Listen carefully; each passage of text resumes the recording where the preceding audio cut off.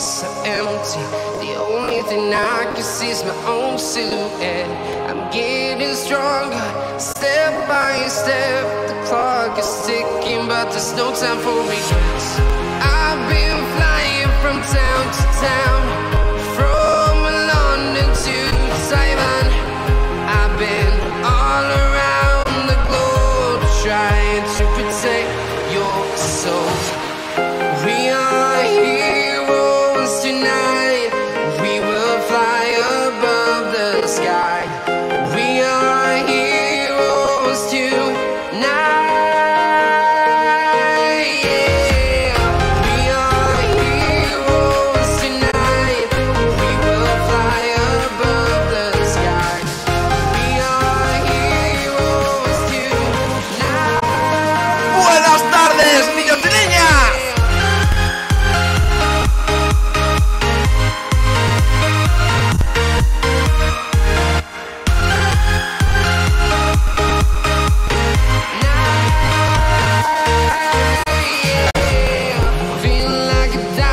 ¿Cómo estamos? Ready to explore right up in the sky.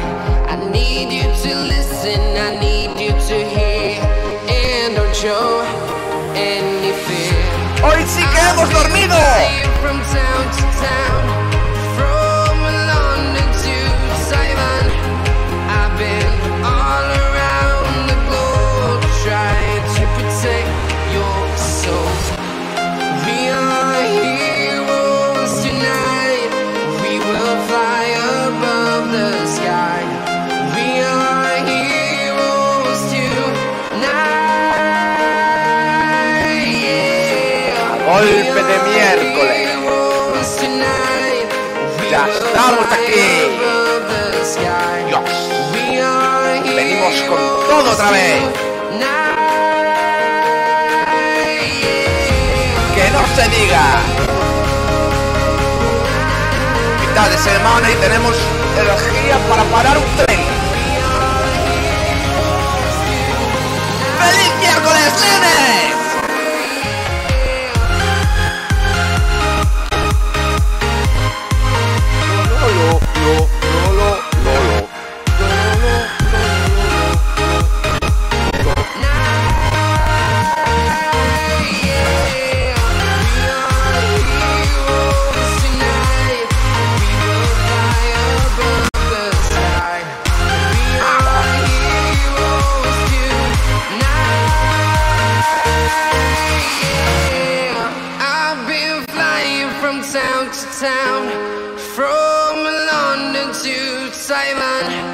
I've been all around the globe trying to protect your soul. ¡Dios! ¡Auténticos fumadores de calamares! ¿Cómo estáis? ¿Qué tal están mis panitas? Por Dios, ¿cómo estáis, chavales? Ya está Técnico Mando por ahí. También está Afgard, bienvenidos. ¿Cómo estáis? Vamos a ver, ¿qué me contáis? Buenas, saludos. Bueno, menuda fiestoca te montaste. Es que hay que empezar los streams como Dios manda, ¿vale? Como Dios manda. Hay que reventar, porque tenemos energía que hay que gastar, porque luego tengo que irme a dormir, ¿sabes? Entonces, Dios, veneno todo. Durante todo el día veneno, y luego ya veremos. Buenas, buenas, saludos desde Honduras. Grande Honduras. Cago en la hostia. Claro que sí.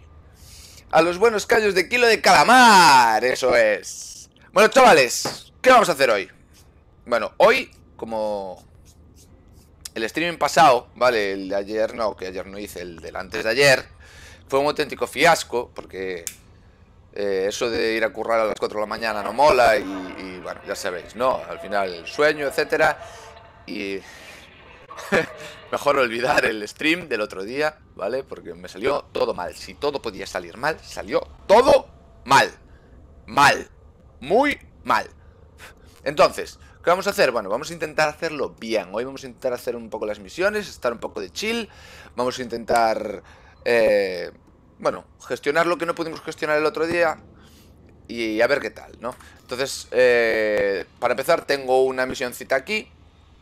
¿vale? Vamos con la Python, una Python chulísima llamada Suspiro de Sirena, que para misiones de rescate y salvamento mejor nombre no puede tener, ¿vale? Como ya la veis aquí, ya sabéis cuál es. Pues ya lo tenemos todo equipado, así que vamos a ir, ¿vale? Pues sentado, transportando en cata. Dale caña a ese transporte. Técnico mando, me cago en la leche. Vamos a despegar, vamos a irnos a la misión, chavales. Hoy va a ser un gran día. Aquí. Aquí, vamos a ir aquí de uno. Hoy va a ser un buen día. Lo noto, lo palpito en el ambiente. Tengo un palpito.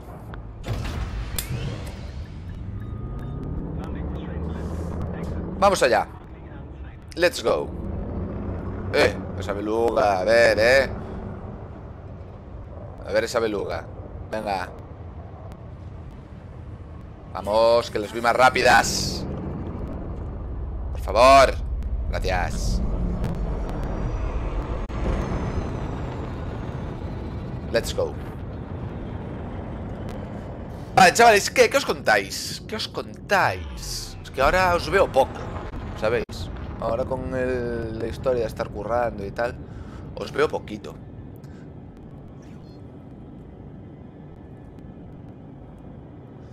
Una consulta. ¿También se te mueve solo cuando seleccionas una misión para compartir o en el tablero de la estación? No. A mí lo que me pasa de vez en cuando es que la guiñada por el joystick a veces me va sola hacia la izquierda, pero es porque tengo el sensor sucio y tengo que limpiarlo simplemente. Pero eso de que se me vaya en el panel, no. A mí de momento no pasó nada así, vamos. ¿Juegas con teclado y ratón o con joystick? Tenéis comando.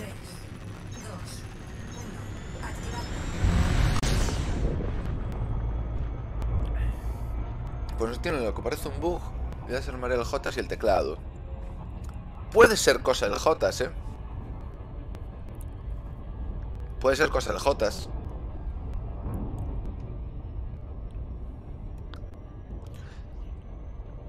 Solo te pasa en el menú. Miraste a ver si te pasaban más cosas en otros juegos. Así descartas.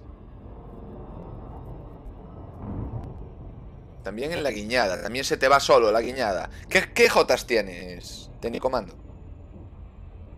¿Qué Jotas tienes? Este. El Trustmaster T16000. Este.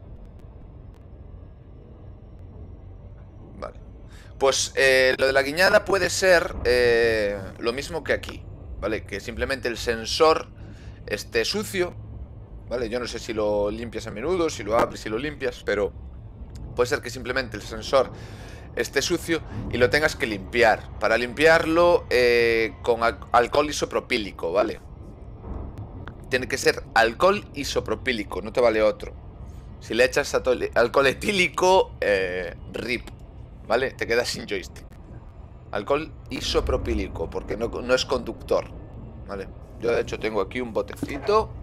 Mira, este bote lleva ya conmigo 5 meses bien a gusto. Y no sé si apreciáis, no sé si se aprecia lo que he gastado de él.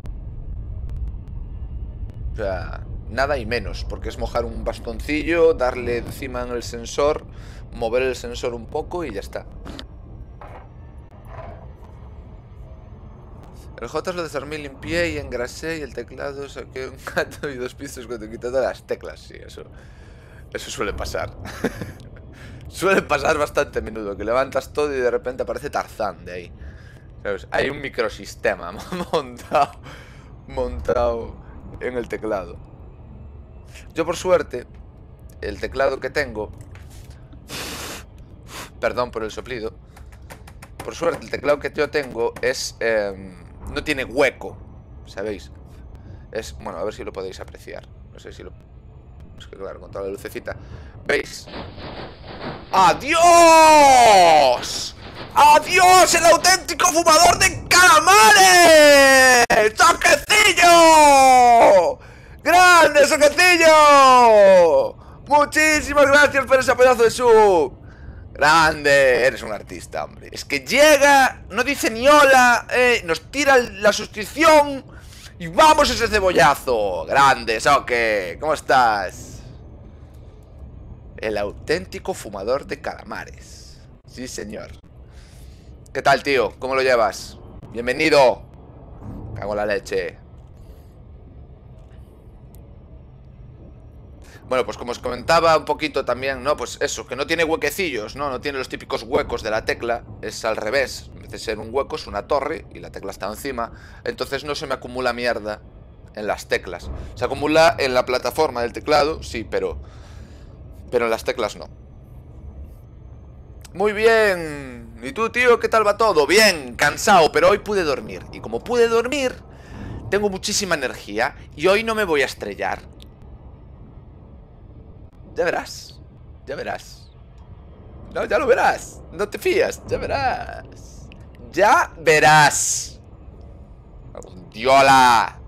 El otro día fue un desastre absoluto. Me pegué cada piñazo de locos. Exploté 2 veces. Desastre. Un desastre monumental. Pero hoy no. Hoy estoy a tope. Vengo con el cebollazo y los calamares. Todo junto, mezclado. Y en vena. Pues bien, hombre, yo bien. Cansadito de trabajar. Me levanto a las 5 de la mañana para ir a currar, entro a las 6. Y bueno, se va notando, llega a cierta hora, sobre todo por la tarde. Cuando llega la tarde ya empiezas a flojear, ¿no? Ya empieza todo caída en picado y tal, pero bueno, bien, hoy dormí bien. Hacía tiempo que no dormía tan bien. Te has librado porque no tengo puntos. ¡Soque! ¡Gamberro! Eres un gamberro, un canallita, Dios. Chavales, os tengo que contar. Hoy comí... Oh. Hoy comí... A ver, yo no sé si os gusta el queso como me gusta a mí. Yo soy un enfermo, ¿vale? Un enfermo sádico del queso. ¿Sí? Cuanto más fuerte, más me mola. Eso es así, ¿no? Pero hoy comí unas albóndigas. ¡Técnico mando! ¡Estás como una puta cabra! ¡Grande! Muchísimas gracias por esa pedazo de sub regalada, señor. A Colossus, otro artista. Megazar, bienvenido, ¿cómo estás? Pues como os comentaba, gracias por esa sub, me cago en mi prima. Vale, muchas gracias por esa sub, Dios, grande. Pues ahí por la energía. Grande, tío. Muchas gracias, técnico comando. Megazar, joder, al final vas a romper el micro. Sí, la verdad es que sí. Berreo como si estuviera loco. Se me va la olla. Me tenéis que perdonar, pero es que a veces me puede la ansia, ¿sabes? A veces me puede. Disculpad que os dejo sordos. Es que disculparme. Pues, como os decía, hoy me comí. Hoy mi comida fue... ¿Cómo llamarlo? Bueno, las típicas tortas estas de maíz, ¿sabéis? La típica torta del durum de toda la vida, de los kebabs. ¿Sí? ¡Colossus! ¡Bienvenido! ¿Cómo estás? ¿Qué tal, tío? Pues me comí... Pues con eso hice unas albóndigas al curry espectaculares, ¿vale? Espectaculares esas albóndigas al curry de auténtico profesional.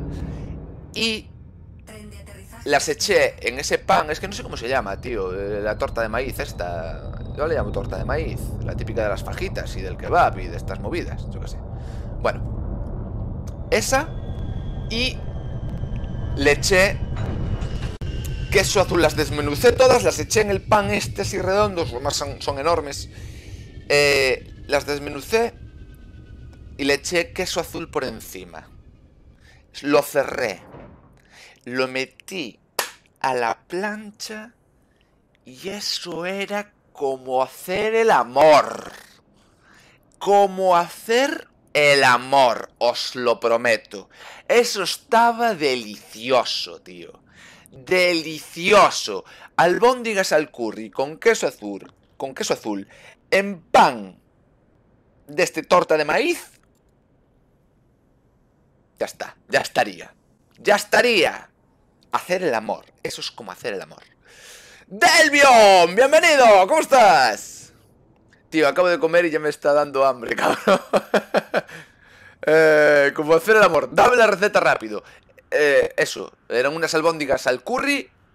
Las desmenucé en pan de pita. Bueno, pan de pita no es pan torta de maíz.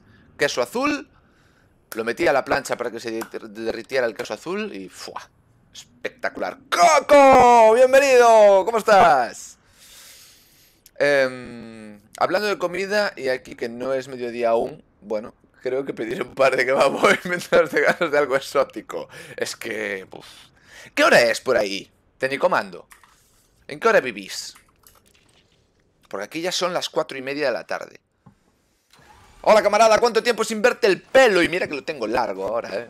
Sí, hombre, es que con la historia de estar currando se me complica la vida, Coco, tío. Chile, 10:30. Es tempranito por la mañana ahí, ¿eh? Sí, señor. ¿Qué va? Me gusta con salsa picante. A mí me gusta con salsa de yogur. Ya me está dando hambre otra vez. ¿Por qué me pongo a hablar de estas cosas? ¿Soy retrasado mental o qué me pasa? Sí, lo eres, McPolis. Dios. Poco estúpido sí que eres, la verdad, no nos vamos a engañar. Vale, a ver, centro de mando. Vamos a ver, ¿esto qué es? ¿Esto qué es? Power, no me interesa. Creo que la nave tiene un regulador de potencia. Dejadme mirar. Como tengo un regulador de potencia. Esto está hecho. Esto está hecho. Joder, con el puto pelo que no me deja ni ver, tío. Me llega a la altura de la boca casi. El pelo ya. Unos pelos que vaya por Dios. A ver. A ver. Regulador de potencia. Yo creo que tenía uno, ¿eh? Después nos los llevamos y ya está. ¿Sabéis? No, está degradado, meca. ¡Ay! ¡Aquí tengo uno! ¡Ja! Dame, dame, give me. Vamos. Aquí son las 6:33 hora de Marte. Hostia, pero ¿cómo que las 6:33? ¿Pero dónde estás, Coco?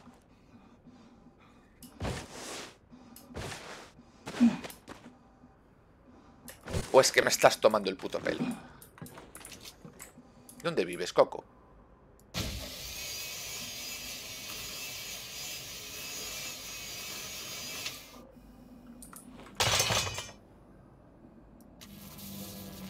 Transferencia de energía completada.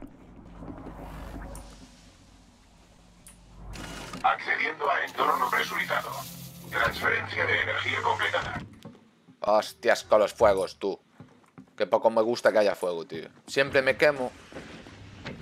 Y además el fuego aquí es que es la hostia, ¿sabes? El fuego es súper rápido, tío. Te mata súper rápido. Ay, coño, que son por encima es por aquí. ¿No? ¿O no? Estoy... Quita el oxígeno arriba, ahora lo quito. Ahora lo quito, ahora lo quito. Transferencia de energía completada. El pelo a la altura de la boca. Yo no me lo corto hace 4 años. Me hago una bufanda con el pelo. No, que va. Ya te digo yo que sí. Abandonando entorno presurizado. A ver, ¿dónde está el sistema este del sistema? El sistema del sistema. ¿Dónde está el sistema? Es este, ¿no? No es este, ¿verdad? No estoy fumando porros. Estoy fumando porros. ¿Dónde está el sistema? Aquí está el sistema, ¿veis? Aquí. A ver. Si coges la cortadora, igual hacemos algo. está bien eso, no me seas trapalleiro. Vale. Que cortes bien, que después no se separa. Polis. Batería del traje baja. Bueno, tranquilidad. ¿Y ahora? ¿Por qué no me deja? ¿Me dejas, por favor? ¡Eh! ¡Eh! No tengo fisura. F. No tengo fisuras. No tengo fisuras. No tengo fisuras.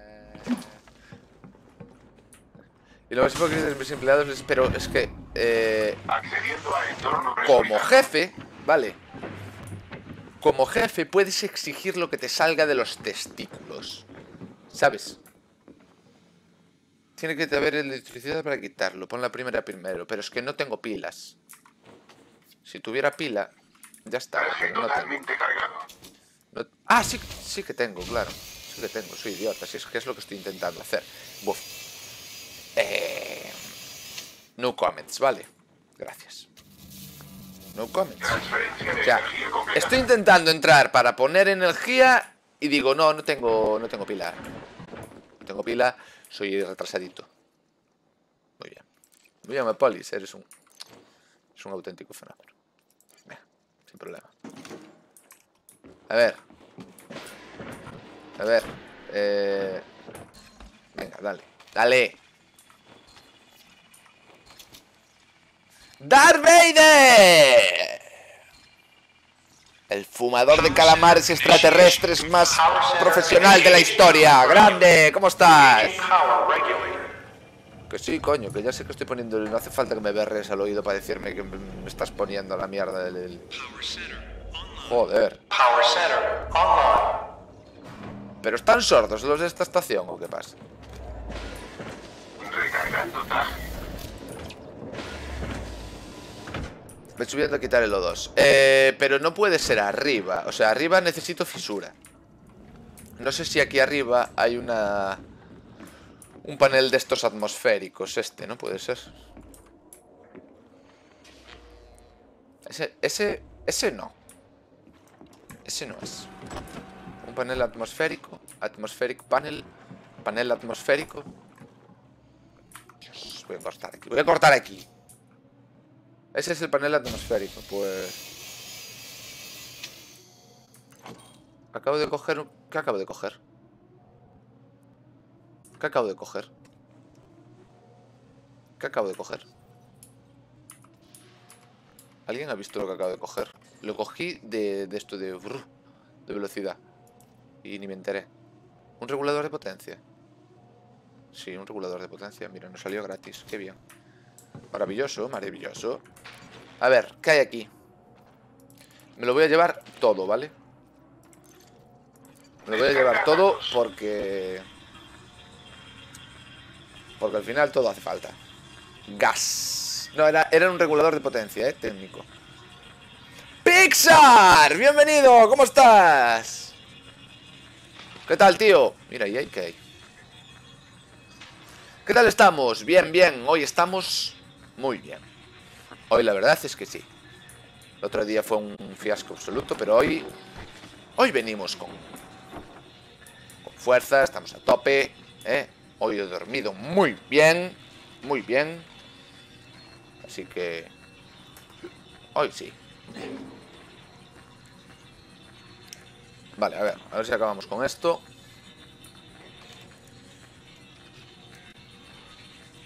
Venga, hijo mío, va. Acaba ya, hombre.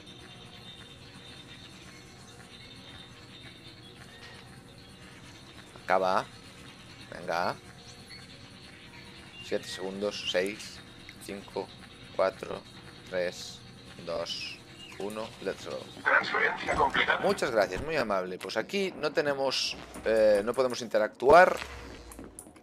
No sé muy bien por qué. O sea, no sé por qué coño nos habilitó esa historia. Voy a... Perdonad que estoy dando una pequeña vuelta, pero... Voy a mirar arriba. Uy, uy, qué lagazo. Ojito, ojito de no quemarse. Coño, más datos. ¿Y aquí?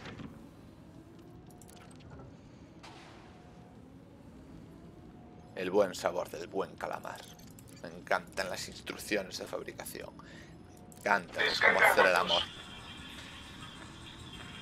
En el techo está el regulador tocho. Hoy pondremos la visión nocturna para aterrizar. Sí, seguro. Seguro. Hoy sí. Hoy pongo la visión nocturna para aterrizar por mis huevos. ¡Hernán! ¡Grande, Hernán! ¿Cómo estás? Bienvenido. Creo que puedes ir afuera, sí, y despresurizar. Lo que pasa es que me pedía fisura para despresurizar antes. No sé ahora, ¿eh? Ahora subiré y miraré, porque es algo que no tengo claro. Y de paso me lo aclaro yo también. Pero antes, cuando subí, me pedía fisura para poder despresurizar. Ya no te va a pedir, porque llevas grado 3. Vale, ok.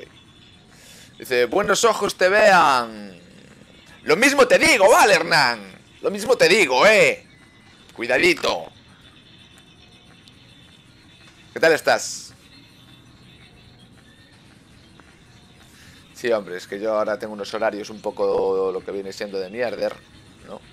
Y claro, se me complica todo la vida en general. Pero bueno, cuando estoy de mañana mola porque puedo streamear, ¿sabéis? Entonces, mola. Ojos, hablando de eso, ¿cómo sigues del pómulo? Bien, bien, la verdad es que bastante bien, ya no... Aún tengo una pequeña molestia, sobre todo si me froto o ¿sabes? Si toco y me froto o lo que sea, pues sí que me molesta un poco. Pero si no, estoy perfectamente ya, O sea, ya te digo. Gracias por preguntar, pero ya estamos operativísimos. Nada, fue el golpetazo del momento y ya. O sea, ya estaría. Abandonando entorno presurizado. Bueno, ya no me meto en el monitor principal, pero ya tenía 12 años, ya tocaba. Sí, hombre, a ver, la jubilación se la ganó, ¿no? ¿No crees?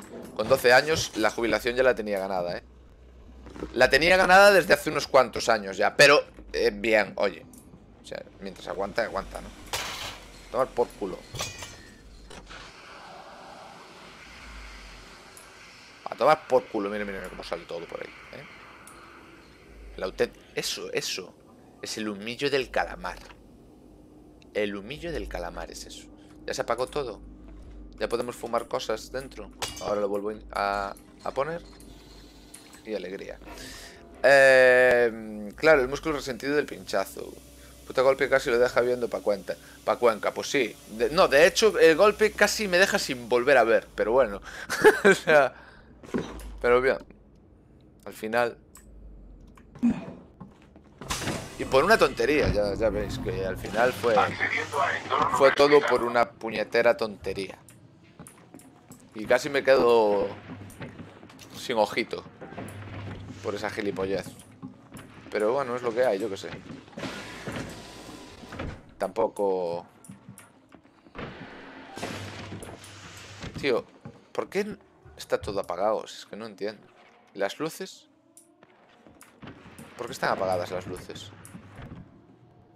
Vale, esto del laboratorio ya lo cogimos. Por aquí está... Enciende las luces. ¿Qué? ¡No me funciona la linterna! Escudo desactivado. Mi linterna no funciona. Muy bien. Perfecto. ¿Por qué no funciona? Energía hay, ¿no?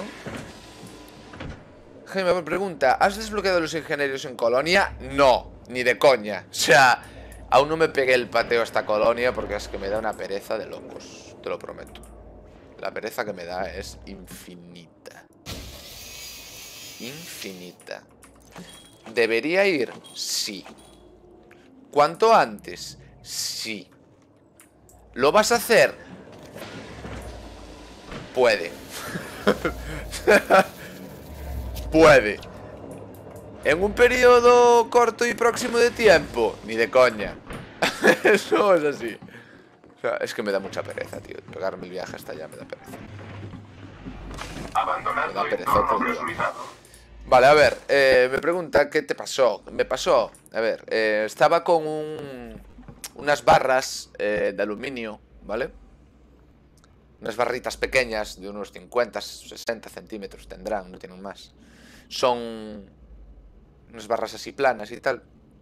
bueno, que se ponen en unas jaulas, bueno, unas barras que estaban en el suelo y las estaba cogiendo, las estaba agrupando todas para llevármelas, ¿no?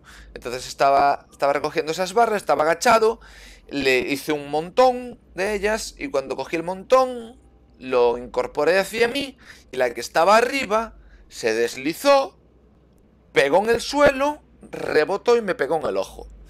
Y claro, la parte que me pegó es la parte del final, es como las barras, para que os hagáis una idea, son como este mechero. Tienen esta misma forma, igual. Son redondeadas por aquí, planas por esta parte, y aquí acaban exactamente igual, con esta forma. ¿Y qué pasa? Que estas partes, esta parte de aquí y el bisel de esta parte de aquí es súper afilado, ¿sabes? Entonces, claro, pegó y me pegó justo, pero en el ojo. Justo. Y tuve la suerte de que lo que es el hueso de la cuenca ocular, ¿vale? Fue el que paró el golpe. O sea, llegamos al punto ya de... A ver si lo veis. No, no me veis. Llegamos a... Me pegó aquí, para que te hagas una idea. Entre el ojo y el hueso. Y el hueso fue el que paró el golpe. Si llega a ir un poquito más hacia el ojo, pues me pegan todo el ojo. Además me pilló con el ojo abierto totalmente. No me dio tiempo a cerrarlo ni nada. ¿Qué va? Fue ¡puff! Si me pilla con el ojo abierto, pues me lo vacía y una grandiosa F, ¿no? Pero bueno, ya estoy perfectamente. No hay... Ya no tengo nada. Estoy operativísimo. ¡Gran Fito! ¡Bienvenido! ¿Cómo estás? ¿Y la barra quedó bien? ¿Le dieron asistencia oportuna? No. La barra de la mala hostia. De la mala hostia que me entró entre pecho y espalda. Vi la barra y dije, me cago en tu puta madre. La cogí y le pegué tal castañazo. A ver, son barras de aluminio. Pero le pegué tal castañazo contra el suelo, ¡plum!, que la dejé hecha una V. O sea, literalmente. Esa no valía para nada. Mi jefe me miró con cara de... Estás un poco loco. Pero era necesario. Tenía que desahogar toda esa mala hostia que tenía. Joder, aquí también hay fuegus. Vamos a apagar el fuegus. A ver. Fuegus aquí. Córteme esto, por favor. Córteme esto. Ah, sí. Eso es. Córteme esto. Córtelo bien. Muy bien, perfecto. Bueno, me voy a dejar esto ya.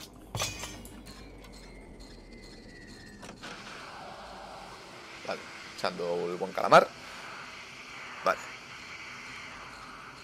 Eso te pasa por cambiar de calamares. No, me pasa por no fijarme en lo que hago. Por ser medio tonto y no fijarme en las cosas.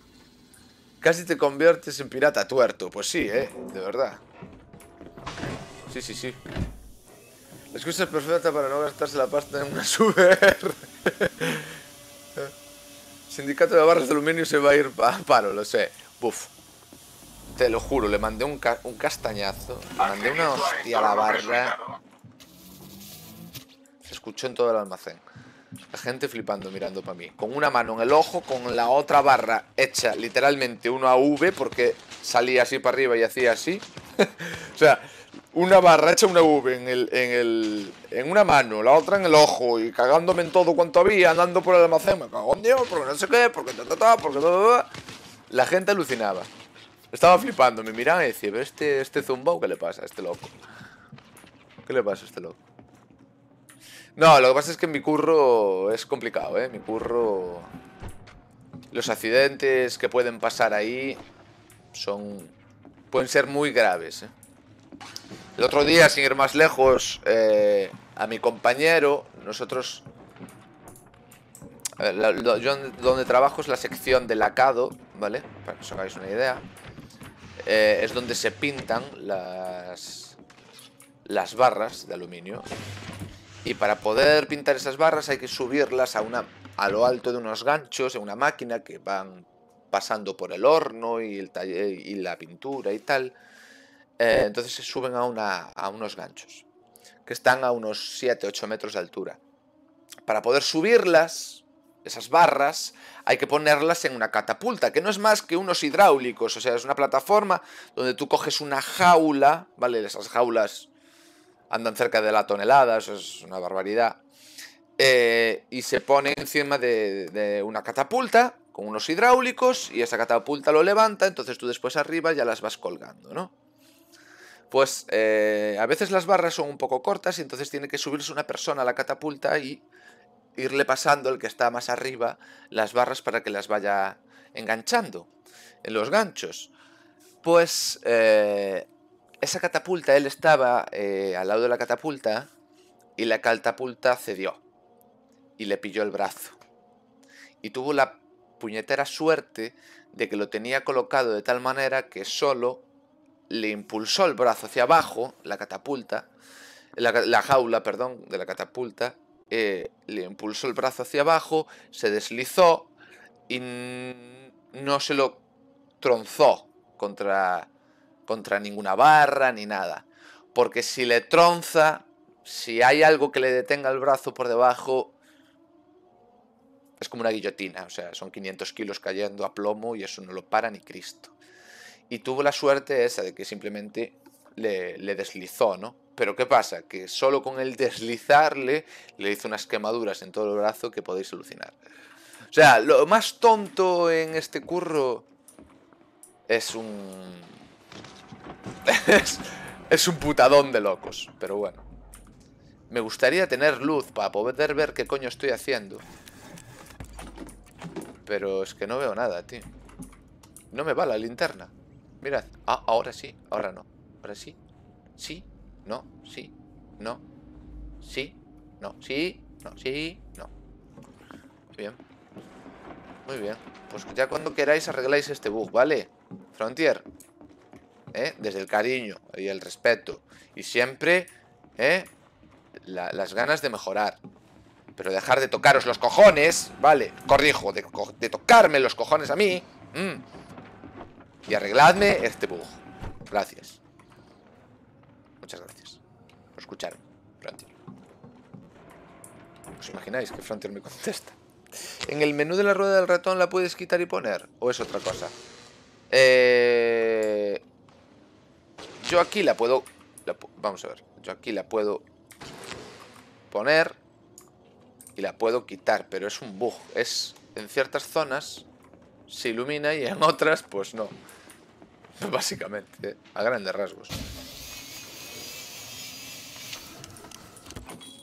¿Ves? Mira, aquí por ejemplo ilumina, se enciende, pero miro para abajo y ya no.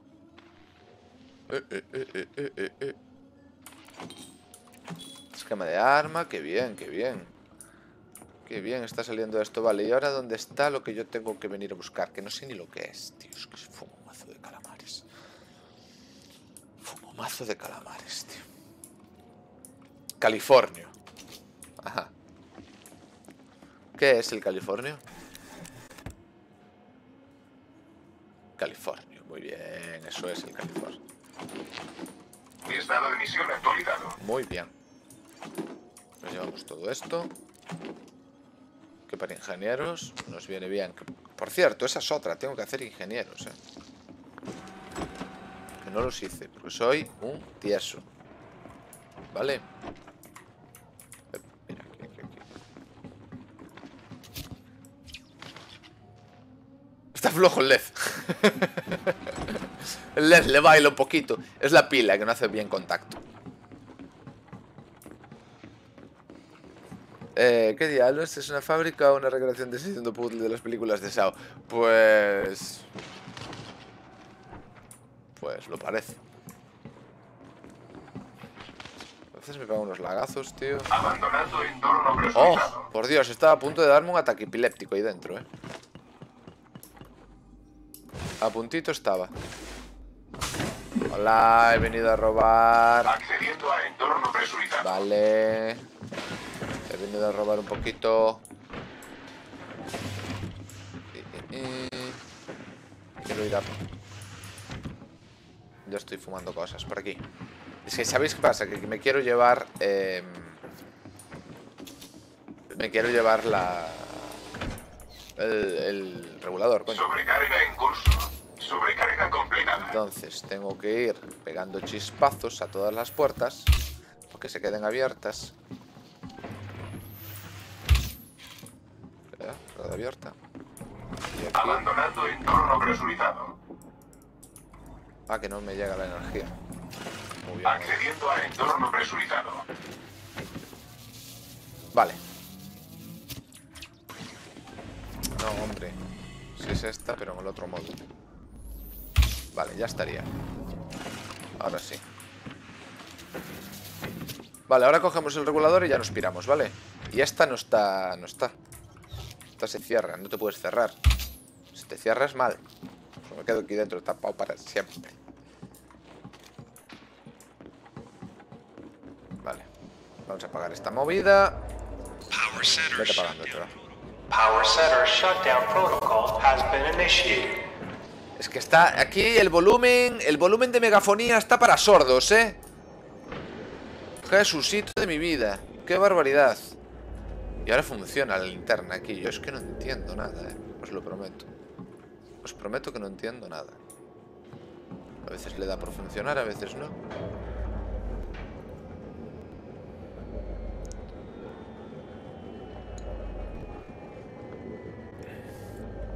Ay, por Dios, qué bueno está este zumo, tío.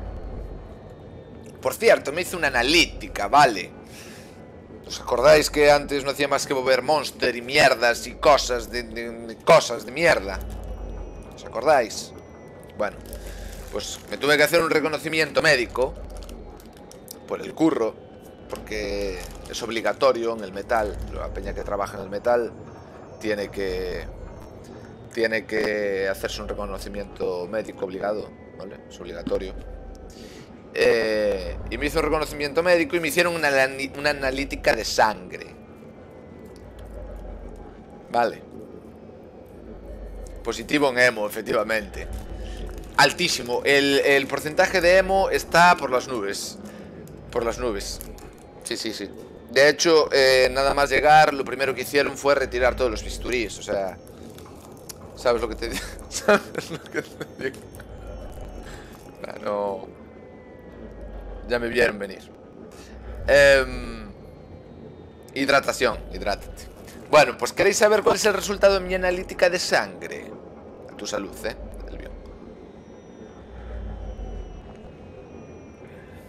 ¡Narango! ¡Bienvenido!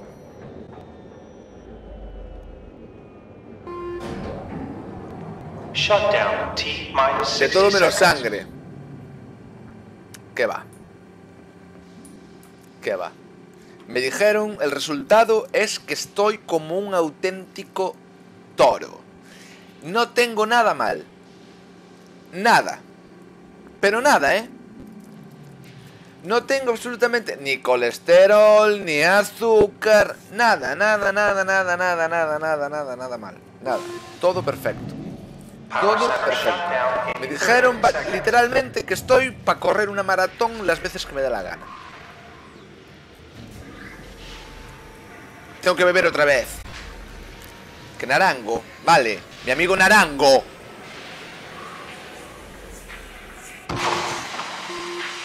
Power center shutdown in 10 seconds.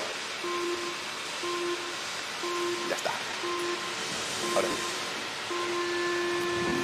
Hostia, como yo, pero al revés. Pues sí, la verdad es que tuve, no sé, me sorprendió incluso a mí, porque digo yo, el azúcar o algo, seguro que lo tengo alto, porque como me pasó el día bebiendo Monsters y no sé qué y no sé cuánto, pero claro, yo, en mi infinita sabiduría, Abandonando entorno presurizado. vale, mi subconsciente, yo alucino con mi subconsciente, ¿vale? Porque hace cosas de las que yo no me doy cuenta, por eso se llama subconsciente, ¿vale? Que son la hostia de sabias. Y yo me acabo de dar cuenta, después me fijé pensándolo, digo yo, pero si no hago más que tomar Monster y que... Y no hago más que comer mierdadas y no sé qué y tal. Ya. Lo que pasa, lo que pasa es que yo los Monster que tomo son sin azúcar. Claro. Y me di cuenta, después de no sé cuánto tiempo, de que tomo Monster sin azúcar. Que sí que tiene el resto de mierdas, no, pero azúcar no tiene. ¿Cómo coño vas a tener alto el azúcar si no tomas azúcar? Retrasado. Es que... Claro. Pues sí. Mi subconsciente, increíble, es que soy increíble. Cada día me sorprendo más a mí mismo. Ya viéndomelas venir. O sea, viéndomelas venir ya los monsters sin azúcar. Viéndomelas venir, claro. Increíble.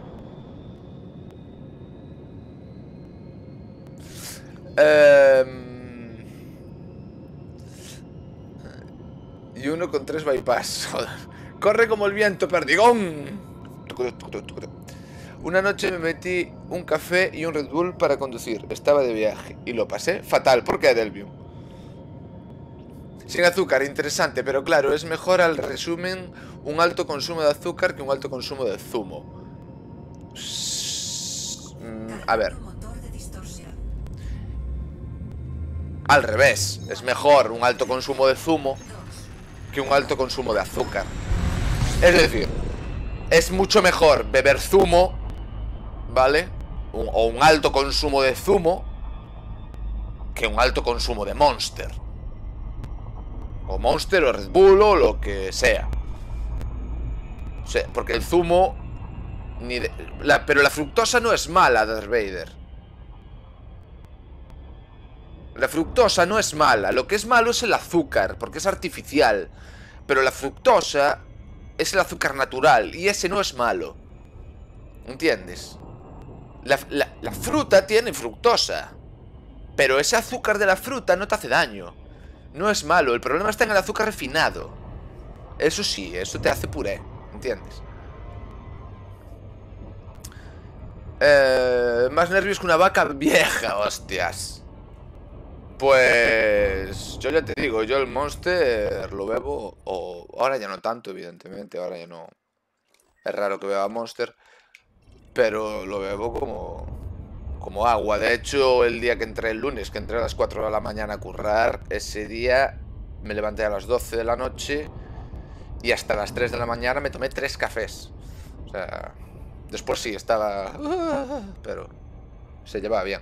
Por la química que ocurre en el cuerpo, claramente la sacarosa se rompe más fácilmente que la fructosa. Claro, pero es que además tu cuerpo no la asimila igual. Quiero decir, el azúcar refinado genera más glucosa que la fructosa. La fructosa se puede transformar en grasa. Sí, hombre, pero para transformar en grasa se transforma antes en grasa el azúcar refinado que la fructosa, ¿eh? Mucho antes.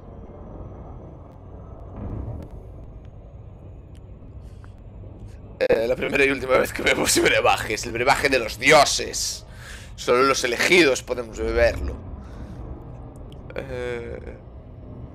No sé si la quemas. Ajá, la fruta tiene fructosa, claro.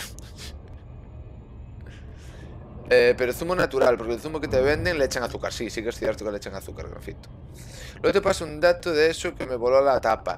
Buah, es que hay, si te pones a mirar datos de esos, alucinas. Porque prácticamente todo lo que consumes, un 90% de lo que tú consumes habitualmente, que compras en el súper, ¿vale? De productos que compras en el súper, un 90% de los productos tienen azúcar. Un 90%. Cosas que dices, esto no lleva azúcar. Lo lleva. Pero ¿cómo va a llevar azúcar si es salado? Lo lleva. O sea, es espectacular. La última vez que tomo algo con cafeína fue hace como 4 años. Solo con agarrar una lata de Monster me viene la taquicardia. Menos mal que mi Jack Daniels es natural. Bueno, sí.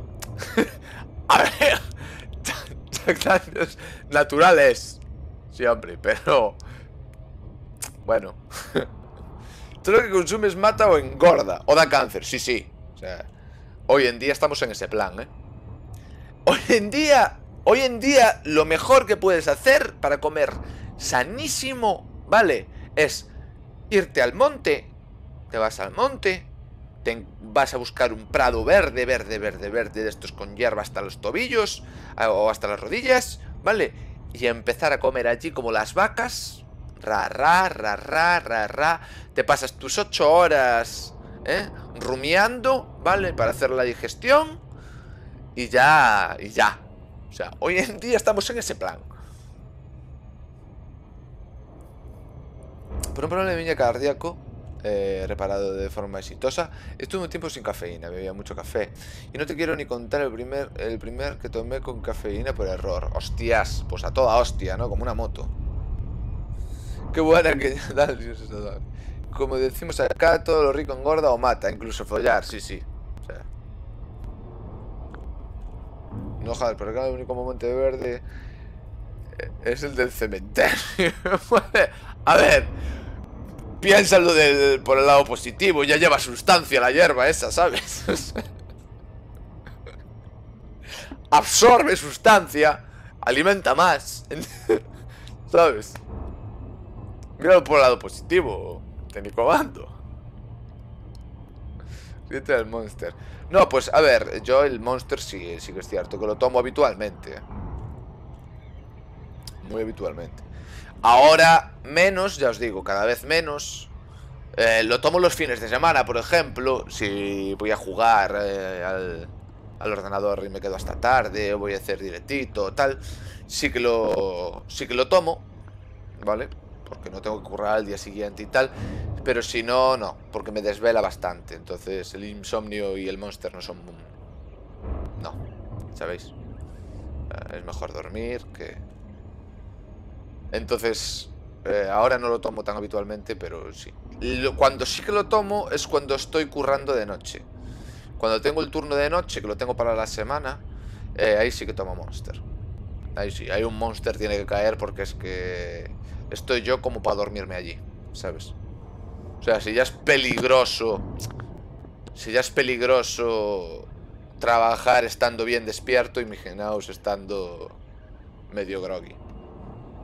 Cambiando de tema, ¿sabéis si el escáner que venderán después de la Community Goal es igual al que está pasando por ingenieros? Va a ser... Mira. Va a ser... el escáner que te van a vender va a ser un escáner pasado por ingenieros. Va a ser un escáner preingenierizado, para que te hagas una idea. Como los motores de salto, etcétera, etcétera, que te venden como las community. Lo que pasa es que tiene la ventaja de que lleva 2 ingenierizaciones en vez de una. Siempre quedan módulos, ¿vale? Las community goals siempre quedan módulos. Los módulos que dan siempre tienen 2 ingenierizaciones. Siempre tienen 2. Yo, por ejemplo, cogí en su día un eyector térmico, creo que era. Un eyector térmico que tenía 2 ingenierizaciones. ¡Hostias, Pedrín! ¡Para! Le faltó poquito, ¿eh?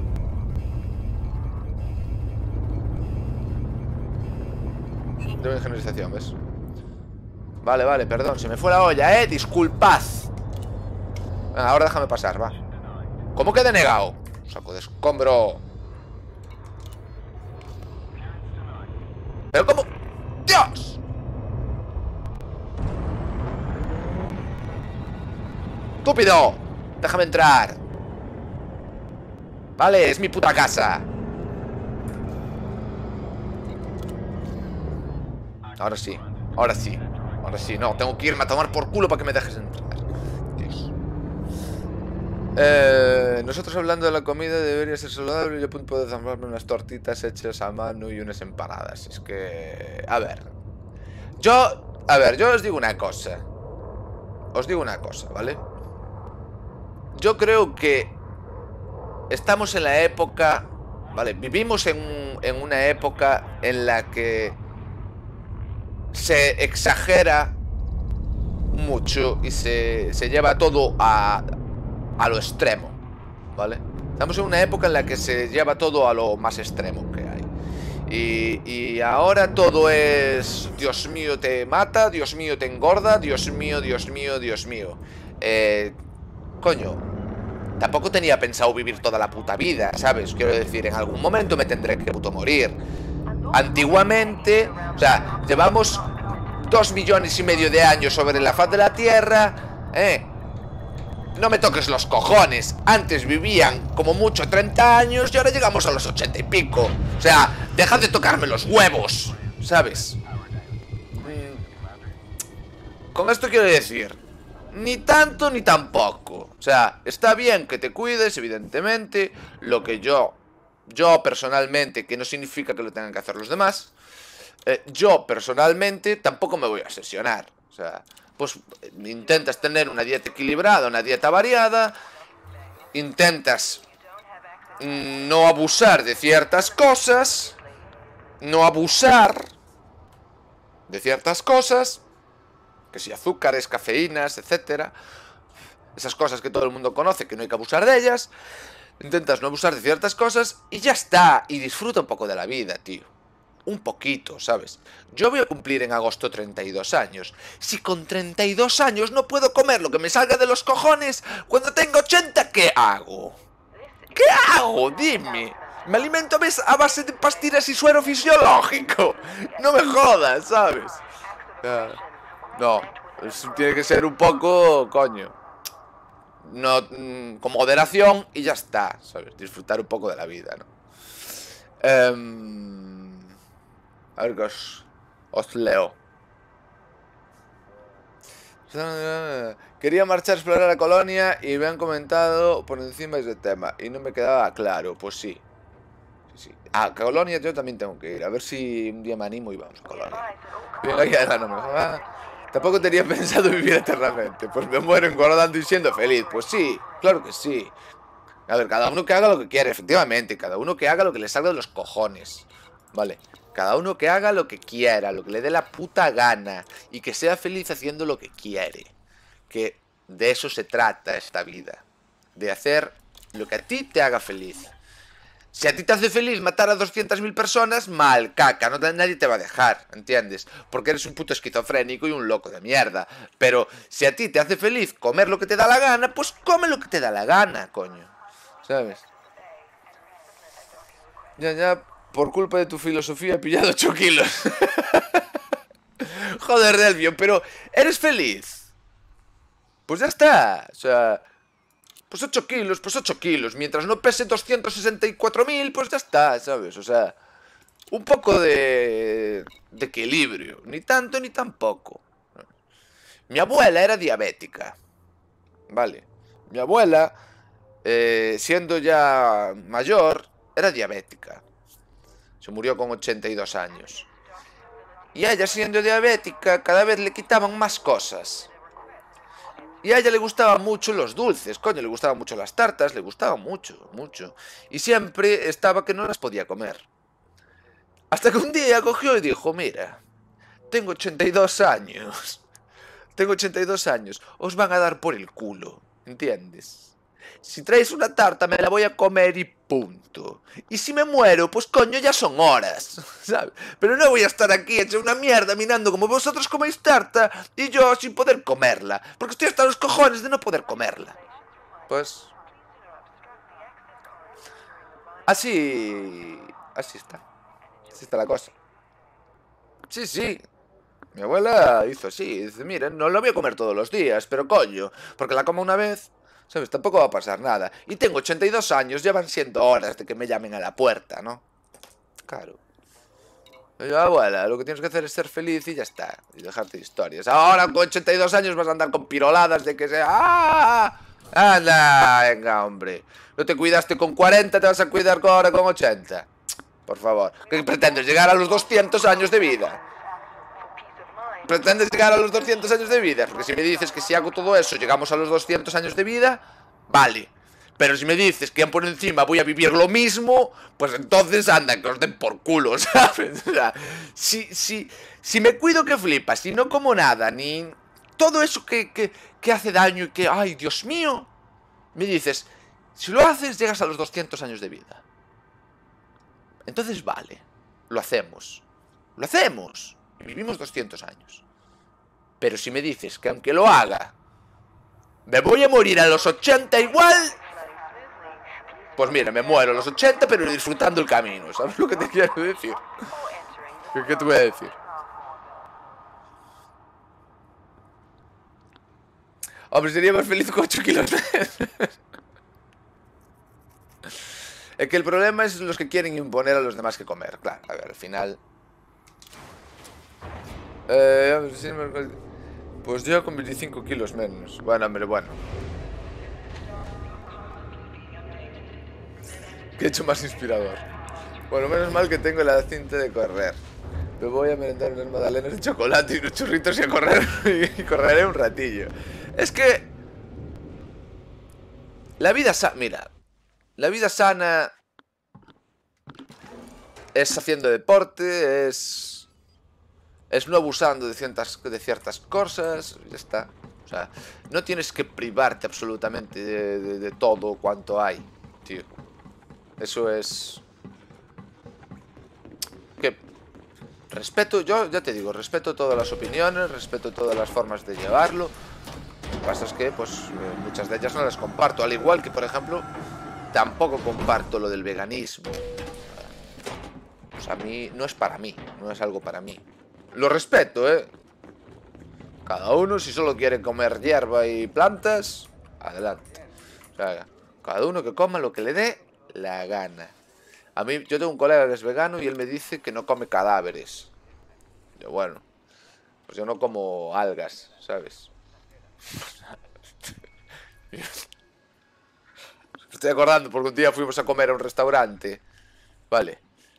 Y resulta que el tío, bueno, dice, bueno, aquí tenéis comidas veganas y tal. Estaba mirando la carta. Y en la mesa había una macetita con una plantita, ¿vale?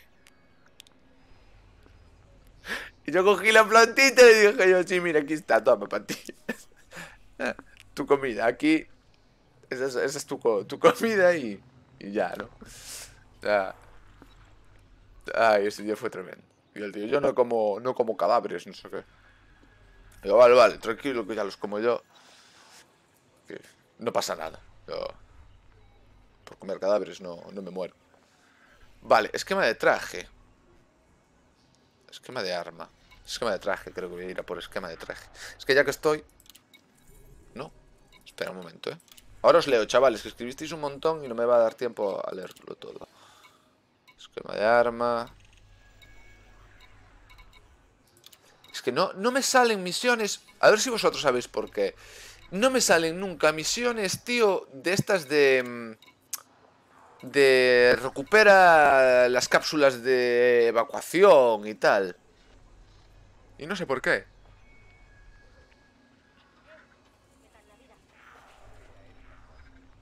Se me interesa más el esquema del traje que el esquema de arma, Pues que está más lejos, tío. Vamos a ir hasta allí.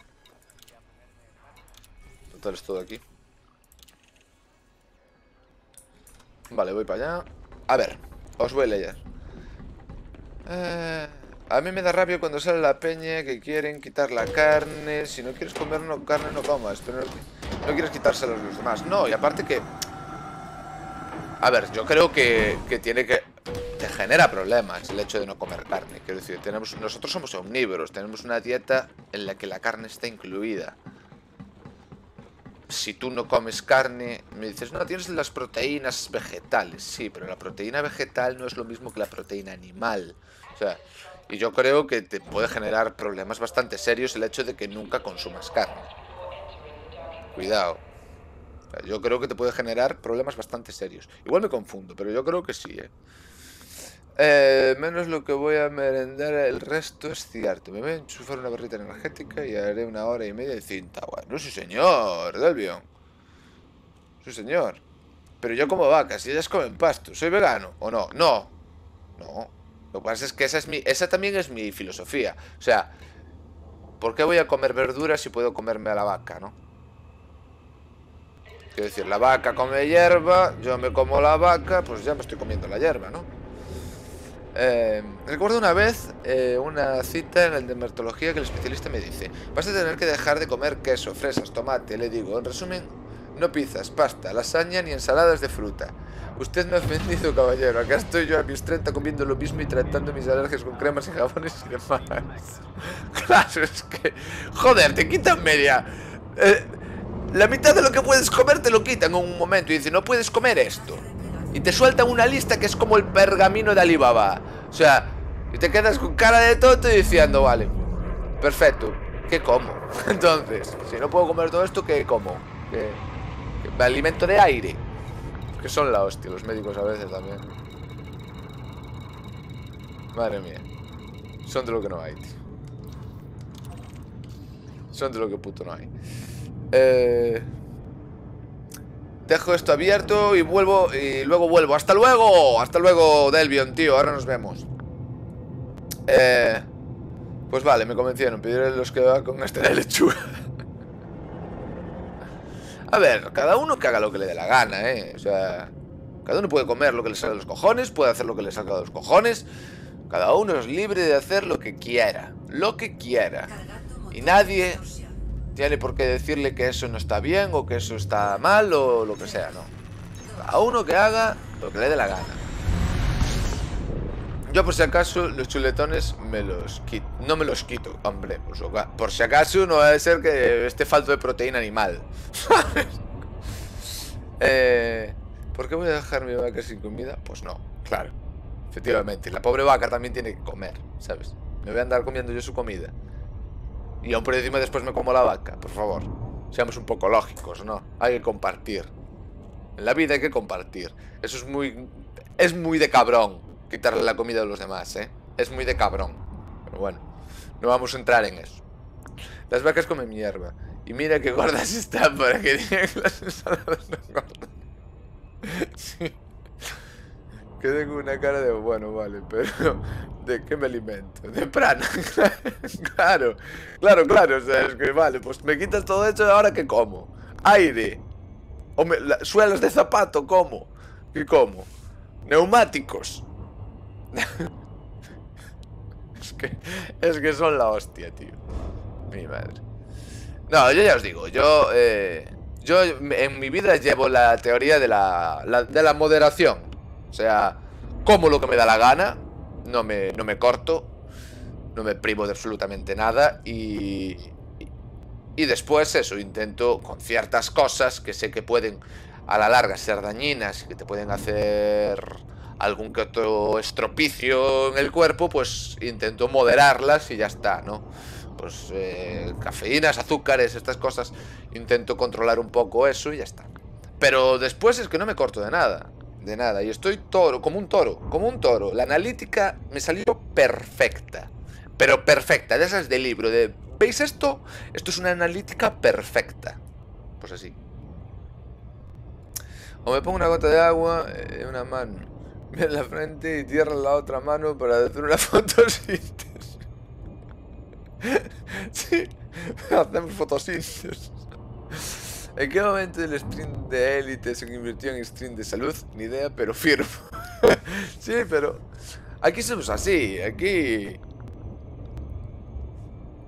pasamos de hablar de escáneres a salud. No, y aparte es eso. Aparte que es, o sea, el hecho de no comer carne nunca tiene que generarte problemas. Es como si a un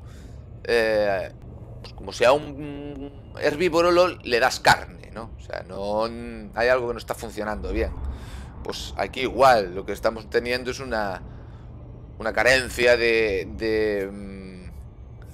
proteína animal, que al final también la necesita el cuerpo, al igual que también necesita la proteína vegetal, necesita azúcares, necesita carbohidratos, necesita grasas, necesita todas estas cosas. Pues la proteína animal también la necesita el cuerpo. Y vendrá alguien a decirme, no, eso no es cierto, la proteína animal no la necesita para nada. Pues no la necesita para nada, pues si no la necesitáramos para nada, te aseguro que el cuerpo la rechazaría. Pero no es el caso. O sea, el cuerpo lo que no necesita, lo rechaza.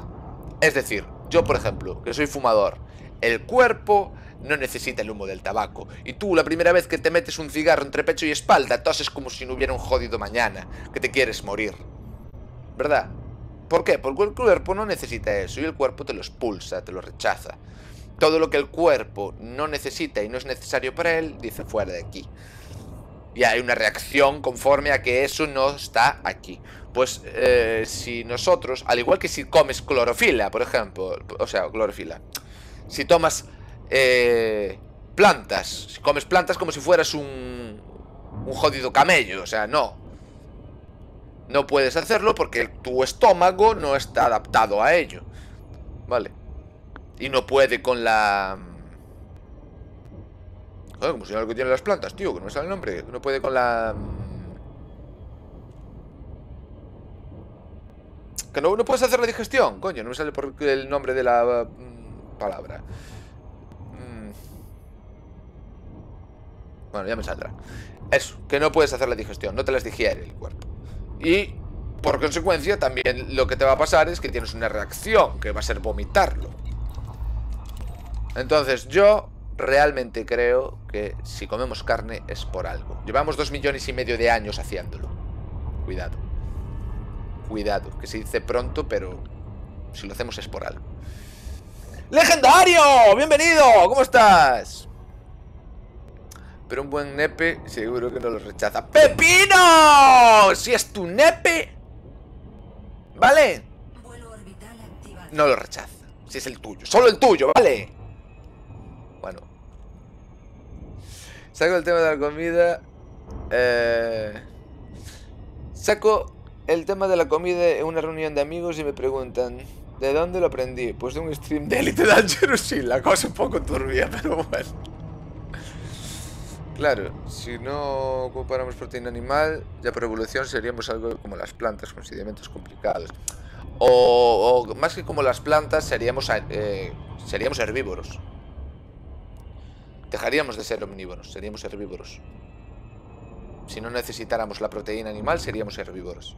Pero no, tenemos caninos, tenemos colmillos en la dentadura porque necesitamos proteína animal, necesitamos comer carne. Nuestro cuerpo está adaptado a comer carne. Nuestros ojos están delante de la cara porque somos depredadores. ¿Por qué? Porque necesitamos carne. Porque yo no voy a depredar a una planta que no se mueve, ¿sabes? O sea, sería un poco de retrasado mental intentar depredar a algo que no va a escapar de ti. No, bueno, pues eso. Somos depredadores, por lo tanto necesitamos carne. ¿Vale? Todo nuestro organismo está adaptado a esa carne. A esa carne y a más cosas. Quiero decir, no solo a la carne. Tenemos molares también por el hecho de poder triturar las frutas y verduras. Pero coño, la carne también forma parte de nuestra dieta.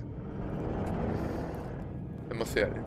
Aquí seguimos con la Odisea y no hablo de la del espacio. Parece que el procesador estaba tocado, pero algo más falla. ¿Qué? ¿Qué pasa ahí? He tocado frecuencias a ver si es eso y parece que se nota el cambio, pero necesito probarlo en un juego. A ver.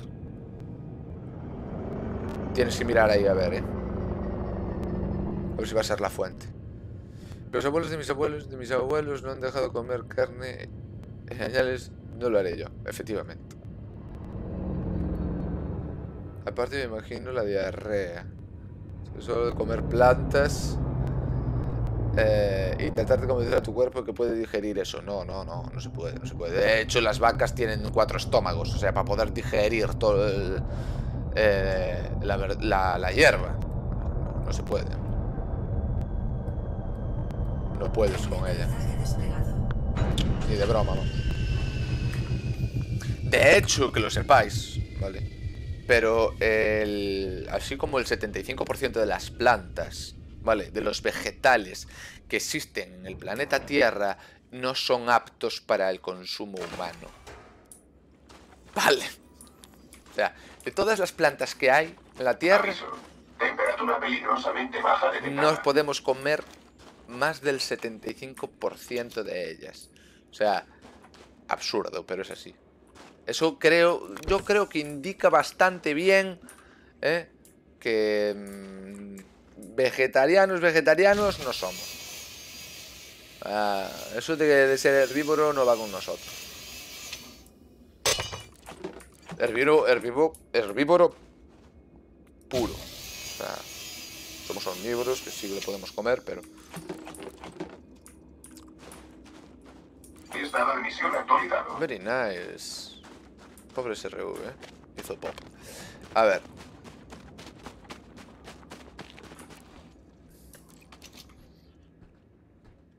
El humano es omnívoro. O sea, consume tanto carne como vegetales. Luego ya cada uno con su tema. Consume carne, vegetales, frutas. Sí.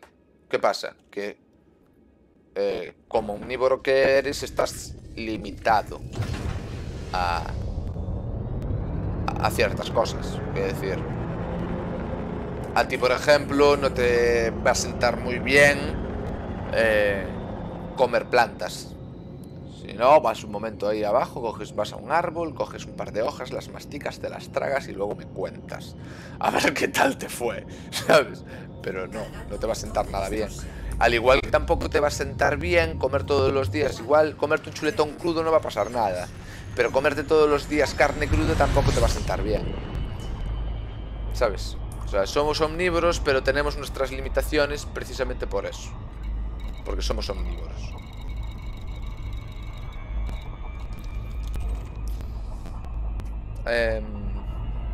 Que va, la fuente no es, ya está probado. Incluso puse el ordenador, el comedor, para ver si era la toma de corriente.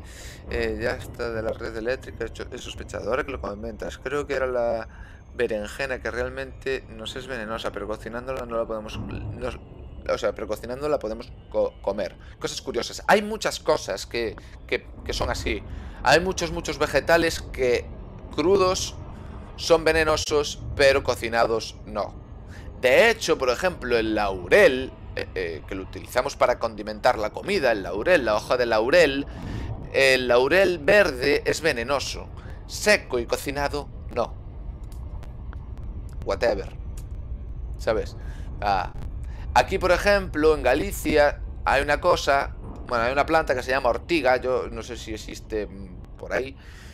Aquí hay una planta que se llama ortiga.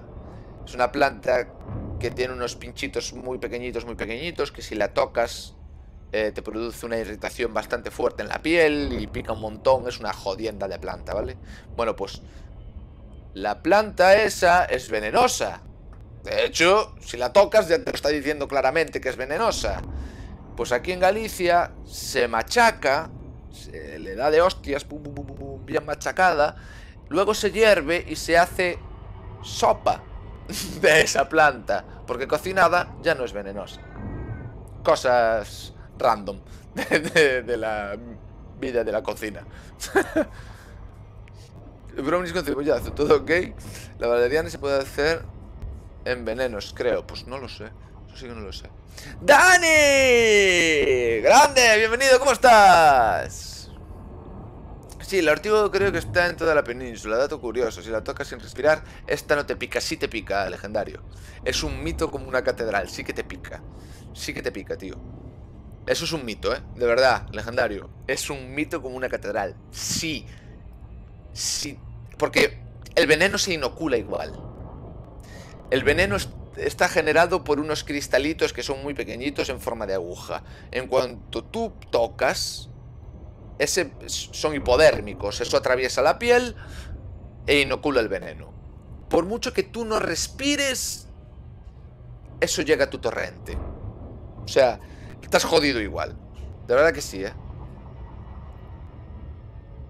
No es que no te pique porque no respires. Es porque según como cojas la ortiga, si tú la coges deslizando los pelos hacia arriba no te va a picar. Si tú la coges enganchando bien los pelos... te pica, te lo aseguro que te pica. Da igual que respires o no respires. Piénsalo. ¿Qué relación tiene la respiración con que una planta te pueda picar o no? ¿Qué relación tiene? Ninguna. No existe relación. Porque tú me puedes decir, pues no se transmite el oxígeno a través de la sangre o lo que sea. El oxígeno se transmite igual, porque el oxígeno que ya está en tu torrente sanguíneo sigue fluyendo. Por mucho que yo hago así... ¡ah! O sea, esto no da tiempo a nada. O sea, a nada. El oxígeno sigue circulando. No dio tiempo, vamos, a nada. Y el que ya tienes dentro va a estar circulando. Es decir, o sea, nada, no. Es por la forma en la que lo coges, O sea, pero si tú coges... Y si no, prueba. O sea, coges aire, vas al junto de ortigas, las haces así y ya verás. Ya verás si pica o no pica. Claro, todo el mundo de niño lo hizo, pero es por la forma de cogerlo. Porque deslizas los pelos hacia arriba, entonces no te pinchas. Pero si tú la agarras bien, te pinchas, Si la valeriana te puede ayudar a aliviar la ansiedad y dormir bien, pero tomarla por más de un mes en té puede llegar a intoxicar. Claro, hay muchísimas plantas que son tóxicas. Muchísimas. Puede ser, la verdad, pero esto lo hacía de niño, ahora sudo de las plantas. Bueno, pues ahora... Pero la verdad es que me suena mantener la respiración y que no te picaran, porque aquí no hay pocas, no, aquí también hay un montón de ellas. Un montonazo. Aquí hay un montón de ortigas, un montón... Nosotros le llamamos silvas, que en el resto de la península se conocen como zarzas, ¿no? Sería así como una zarza.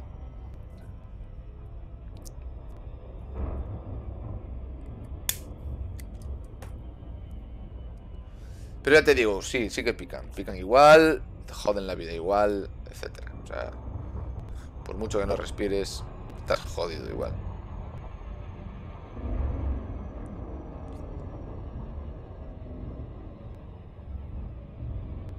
Ya te digo, aquí se hace sopa de ellas. Sopa de ortigas. Yo nunca la probé. No tengo ganas tampoco. Pero bueno, oye. Zarzas también hay muchas. Ortigas y zarzas, aquí está plagado de las dos. Pues, y después lo que nosotros sí que tenemos, que ya no hay, y que está por todos lados, que es un incordio, es el conocido tosho. El tojo. Como dicen en castellano, tojo. Pero pues... el tosho. También es una planta que es una espina gigante. ¿Sabes? Es una espina gigante. No... no sé. Yo no sé por qué está esa planta en este planeta. Te lo juro que no lo entiendo. O sea, yo cada vez que los veo digo, es que es un porculo increíble esta planta. Es que no... Solo vale para dar por culo. Para dar por culo. No vale para otra cosa. Esa ya sí que no me suena. El tocho es... Sale de su tronco, ¿vale? Su tronco ya tiene espinas.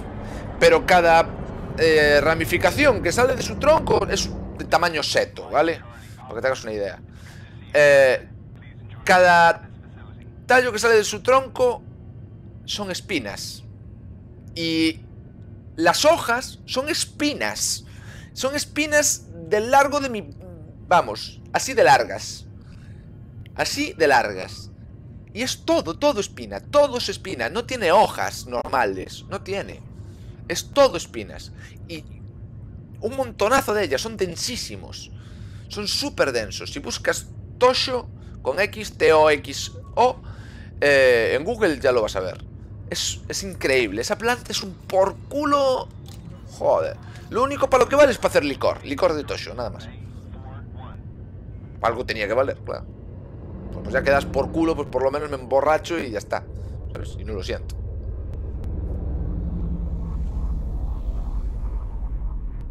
Es un por culo increíble, tío. Yo de verdad que... Uf, esa planta me pone del hígado. Me pone del hígado porque me pinché tantísimas... Es que no os podéis imaginar la de veces que me pinché con esa planta.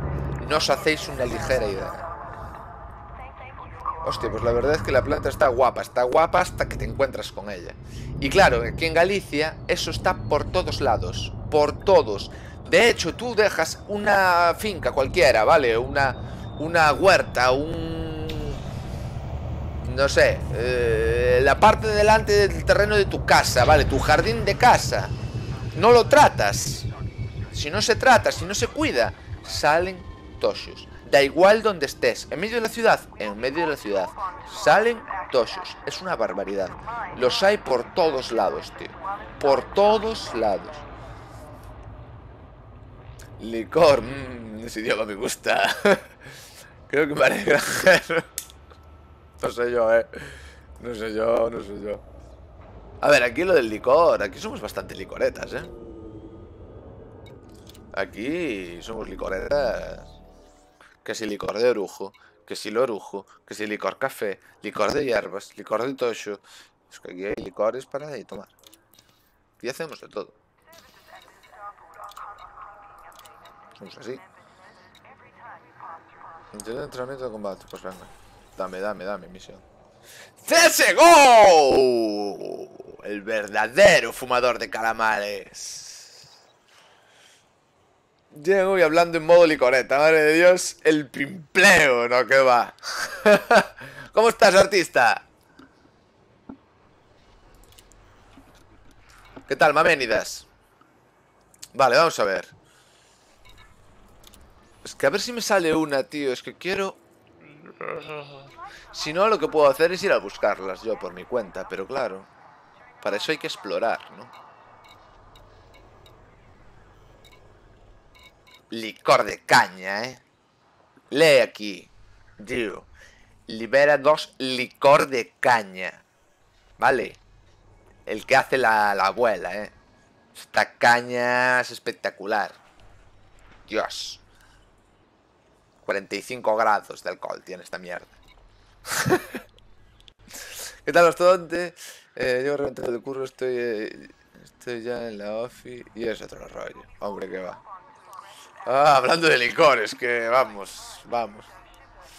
¡Póngame 6 de esos! ¡Hombre! Esto le echamos unos granitos de café. Lo dejamos macerar, ¿eh? Y para el año tenemos un licor café aquí espectacular. Espectacular. Hombre. Licoretas. Pues póngame una de 15 años de añejado, gracias. Si es que aquí el que más y el que menos. Aquí el que más y el que menos. Os gustan los licorcillos. Sois un poco canallitas todos aquí,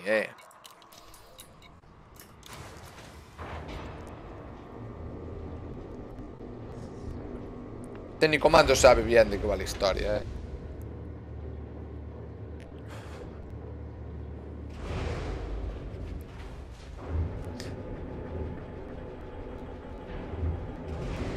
Ya me conformo con uno medio perrero. El hígado está acostumbrado, sí. Al final nos bebemos hasta el cubo de fregar. Eso es así.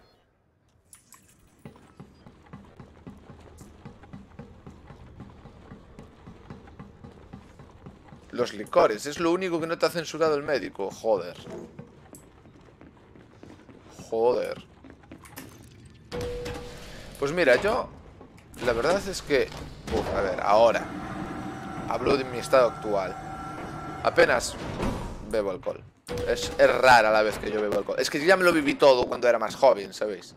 Cuando un chaval, pues ya me lo viví todo. Yo el cupo que tienes en la vida para beber, yo ya lo pillé. Ya está, ya lo cumplí. Entonces, claro. Ahora la verdad es que es muy raro verme beber, Nada, ves que no quiere, no quiere y no quiere y no lo quiere. Y no lo quiere y no lo quiere. Que dice que no lo quiere. No me sale una maldita... Es que no me sale una, Repara, prepara, de operación. ¿Qué es esto? Para la operación. ¿Qué es esto de prepara? Ah, el regulador de potencia, vale, nada, esto. No me sale una, tío.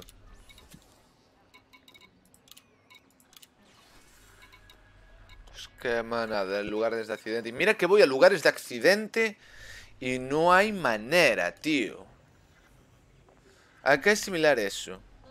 Que despidieron del trabajo. War, un licor de acá. Que embarazaste a tu mujer. War. Que te ha madreado la... Guaro. Que te has recuperado de alguna enfermedad. Guaro. Que te vas de paseo a otro país. Celebremos con Guaro. Claro. Tú déjate estar, Vapolis, que lleva mucha brasa detrás. Claro, es que ya el hígado, mi hígado, yo no sé si aguanta un segundo ring, Mi hígado yo aguantó el primero. Pero yo no sé un segundo si lo va a aguantar, me pasa lo mismo, no quiero alcohol ni en pintura, aborrecido totalmente. Es que... a mí ahora, por ejemplo, el tomarme una birra, tomarme una cerveza por ahí con los amigos, pues una vez, tal. Pero yo, por ejemplo, beber cerveza como hace mucha gente, que es muy habitual, tomarse una cerveza todos los días o tal. No, yo, por ejemplo, el vino ya ni lo toco. El vino, olvidaos del vino. El vino para mí es... Es meo de burra. O sea, no quiero saber nada del vino. Y después la cerveza me gusta, pero la cerveza una vez cada 200 años. Si hablamos de licores ya más que si ron, whisky, estas cosas, lo mismo, una vez cada... Y el ron me gusta, que yo soy piratón, pero... tranquilo, yo me hago cargo del cupo del resto, no es problema, joder, pues. Pues cuidado, porque... Es que le di mucha grasa yo cuando era chaval, hombre. Mucha caña, le di mucha caña. Vale, pues nada, no, es que no aparece. Chavales, ¿dónde puedo encontrar? Mirad, a ver, os voy a enseñar a lo que me refiero, ¿vale? Cuando venimos aquí... Aquí... ¿Por dónde está? No, aquí no, tengo que ir a la nave. Es en la nave, es en la nave. Os lo voy a enseñar en la nave. A ver.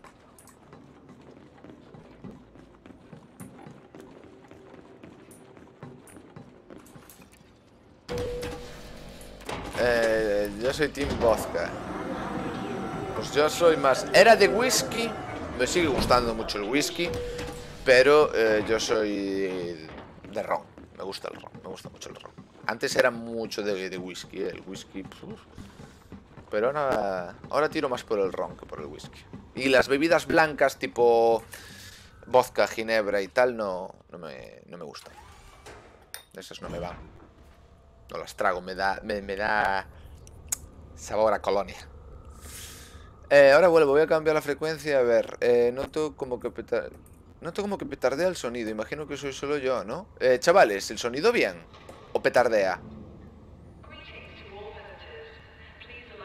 Vodka desde el 3303. Doy fe de esa frase. Aquí está un homie haciendo el relevo. Hombre, mi homie. Claro que sí. Vapolis, ¿alguna noticia del roleo? No, de momento no. Es que ya te digo que ahora cuando empecé a currar no tuve tiempo ni para cagar tranquilo. Colossus. No tuve tiempo ni de sentarme a cagar tranquilo. De verdad. Tengo que sentarme, aún me tengo que sentar con él. Bueno, con Zuri, tenemos que sentarnos los tres con Melkor también.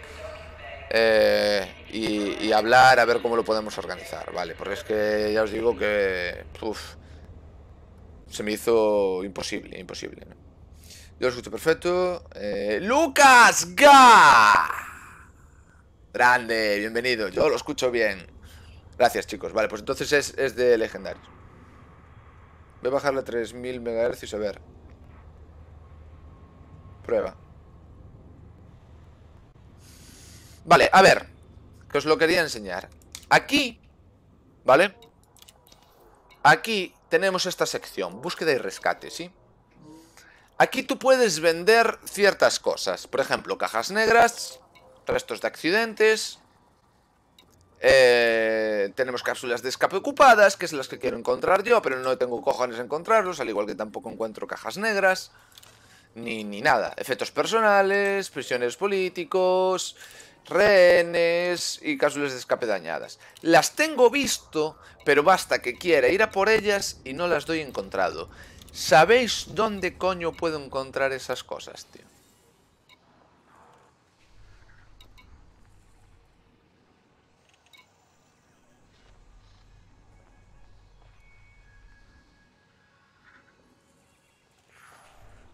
Ron, pues aquí tengo un QNI de 8 años que cada vez lo miro, suda y tiembla, hombre, no. Tú verás, eso en mi casa no dura 2 días. Yo veo si son la cena que hacemos los colegas una vez al mes. Pues yo ni eso, tío. Yo ni eso. ¿No salen esas cápsulas sin distress beacons? Pues la verdad es que no lo sé. Las cápsulas de escape las encuentro en sitios llamados pocos restos. Claro, yo también, pero es que no me están saliendo nada. En zonas de targoides y en misiones que dan los NPCs. Pero en misiones... Es que a mí en misiones no me salió ninguna, tío. No me salió ni la primera. Ni la primera me salió en misiones. Y... Y es que las estuve buscando, a ver si me salía algunas misiones y tal, pero no hay forma. Y después... Es que claro, a ver, igual es culpa mía porque no sé muy bien dónde buscar. Tengo que buscar en transporte, ¿verdad? Porque en asistencia no va a ser.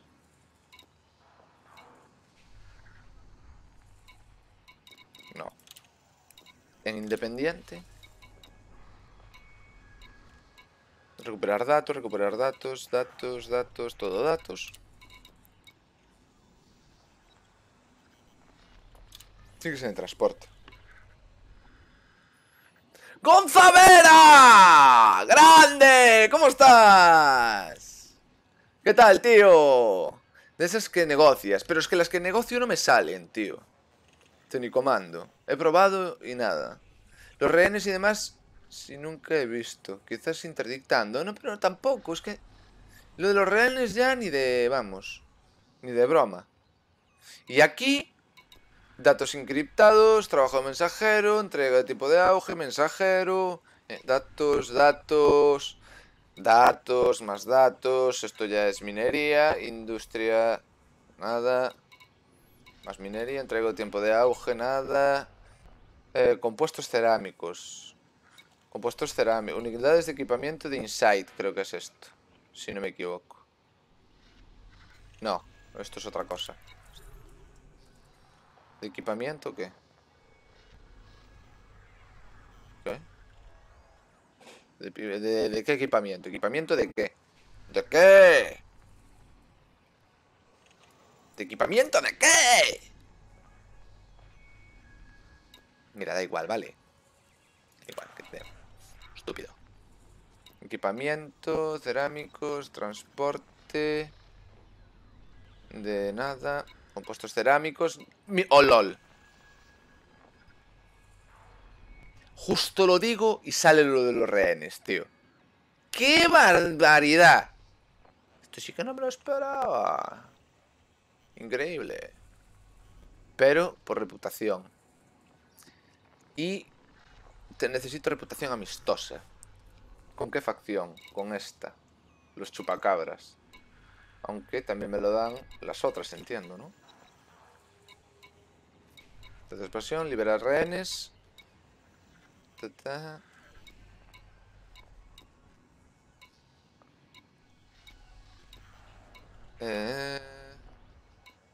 No, pues nada más. A ver. Rehenes son unos putos botes. A lo mejor lo liguaron y llegué tarde. No, pues ya ves que están ahí. Pregunta, por si alguien sabe. En el códice hay una parte... en los sectores de la galaxia, los descubrimientos se dividen en informados y confirmados. Pero si hay uno que dice rumor, eso es nuevo en Odyssey.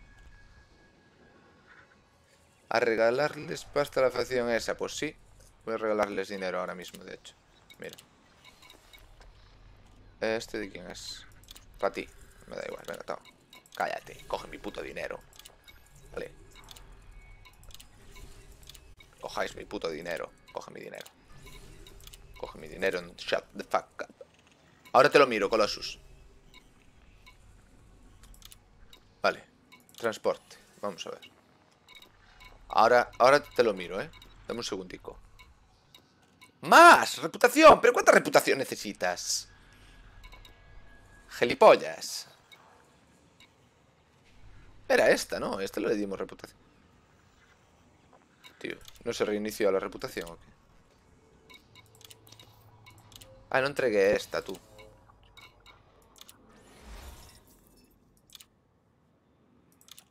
Vale, hasta que las completas, pues no, ¿sabes?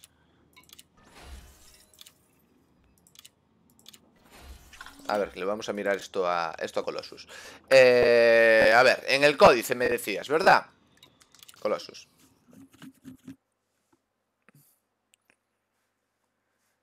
Creo que eso tiene que ver con lo de seguir subiendo el nivel más allá del élite. Uy, no sé, ¿eh? Sigo escuchando petardeos, imagino que es la placa. Qué ganas de solucionar esta basura. Es que cuando es así da mucho por culo, legendario, tío. Vamos a ver. Yo tengo aquí total de descubrimientos. Cuerpos astronómicos, por ejemplo. Pero a mí no me aparece nada de rumores. ¿Dónde dices que está lo de rumores? Ah, aquí arriba, ¿no? Aquí arriba, ¿te aparecen rumores?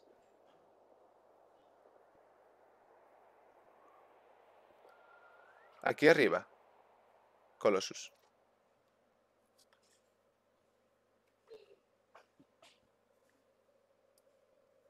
Sí. Pues, a ver, yo entonces creo, ¿vale?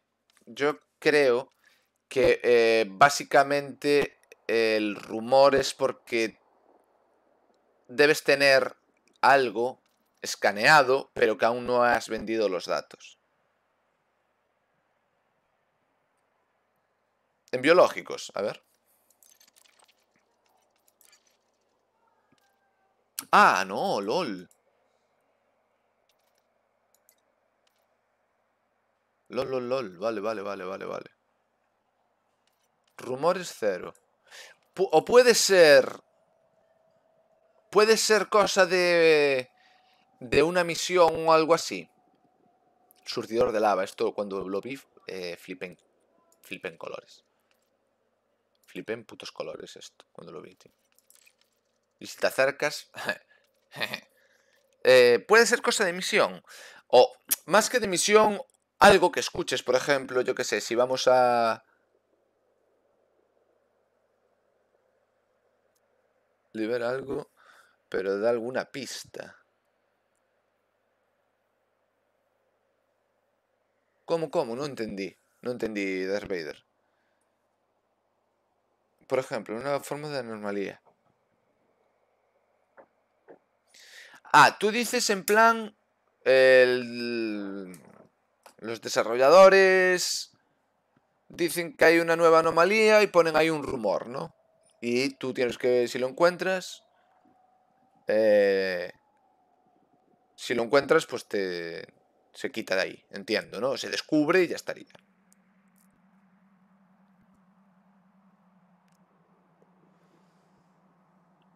Voy un poco a ver si noto algo. Saludos, Paris y compañía. Cuidaros, igual vuelvo en un rato. ¡Grande, legendario! Gracias por pasarte, tío. Y a ver si puedes solucionar eso de una vez.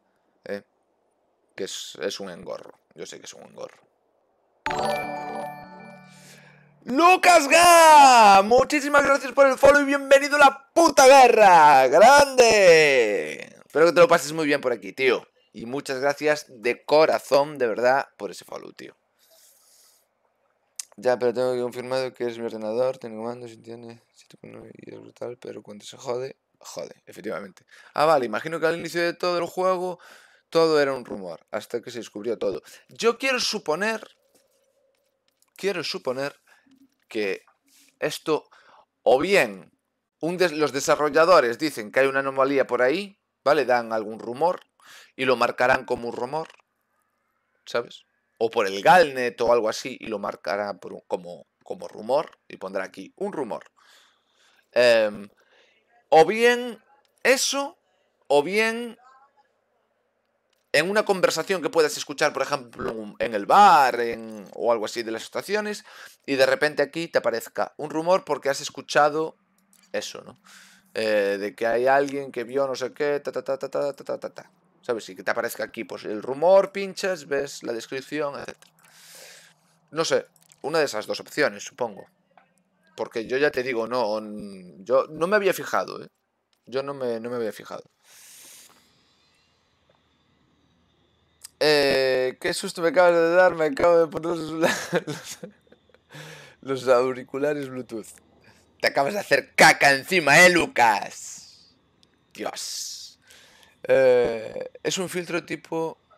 Es un filtro fino, el Bloom 3D mejora aún más el sonido.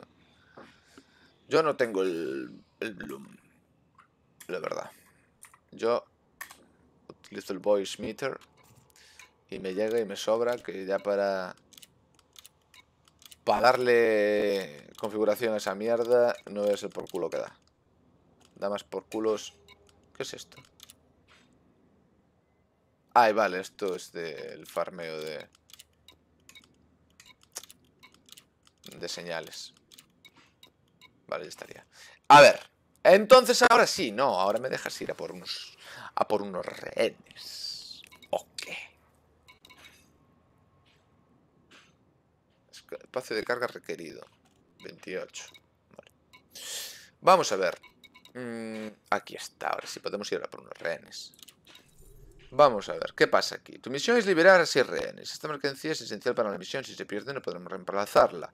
Están siendo retenidos por Chris Armstrong. Hemos obtenido información que dice que estarán en el sistema NUETS. Bueno, NUENETS. Lleva artículos en memoria, vale, retiras el pago tras la entrega.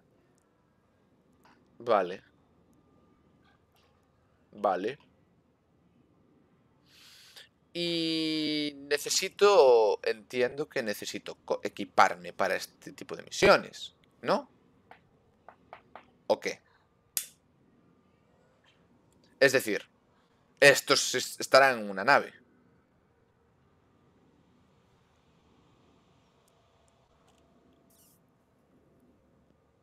Ni lo intentes, da problemas con los tren, pues entonces nada, descartadísimo ya. Efectivamente, descartadísimo. Entiendo que tendré que equiparme. Mercancía. Rehenes, objetivo Chris Armstrong. Vale, pero entonces, a ver. Yo quiero suponer que esto es de liberar rehenes. Estará en una nave. Y para poder quitarlos tendré que ponerle unos drones de extracción. ¿O no? Chavales. Claro, los drones de extracción. ¿No?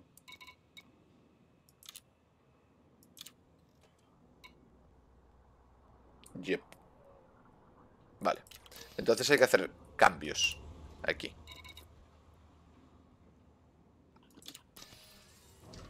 Son unos botes.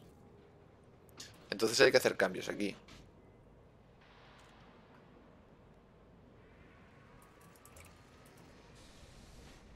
¿Cuánta carga tengo?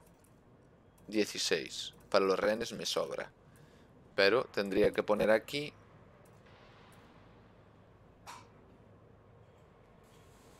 Colectores, descontaminación, investigación, percepción, reconocimiento, preparaciones, extractores.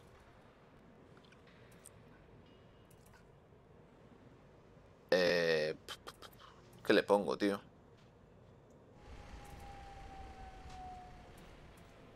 Unos 3D, por ejemplo.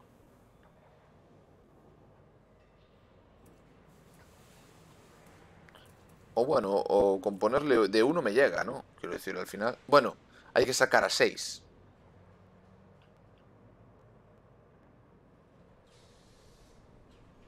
Lo escogí con el SRU, fue en tierra, estaba rodeado de NPC y luego llovieron más NPCs. A ver, es que me... A ver. Vale, tengo espacio para poner... Puedo llenar... Claro, pero entonces tengo que poner una de recolección y otra... Uno sí, de recolección y otra de extracción.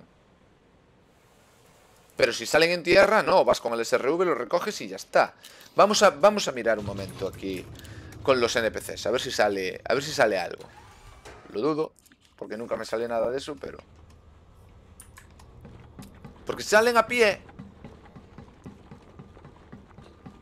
¿Pero son misiones del espacio o a tierra? Es que me está diciendo Comando que él los hizo en tierra.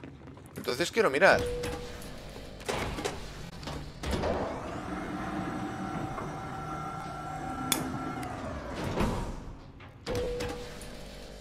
A ver aquí. A ver si estos nos las dan. Ofrece servicio, no es más que un trabajo de transporte. Documentos personales, no. Vete a cagar. Sí, lo entiendo. Exactamente. Claro que lo entiendes. Ajá. No ves, en una de estas conversaciones es lo que te decía yo, Colossus. Bueno, He hablamos más visto tarde. de ambas. Hasta luego. Vale. Hola. Hola. ¿Tú no me das misión? ¿Por qué no me da misión este señor? ¿Puedo ayudarte, No nos sobra el tiempo. Configuración así que esquema de una será mejor nave. no perderlo. Nada, venga, hasta Lástima, luego. mi abrigo. Te habría venido de puta madre que me hubieses dado la misión que Si quiero. sacas esto adelante, Es que... estarás haciendo Hasta una luego, gran ¿veis? No es Cago nada en personal. Buda. ¿O es que tengo que subir reputación con estos señores para que me den ese tipo de misiones? Curro negociable. Sí, sí, son estos.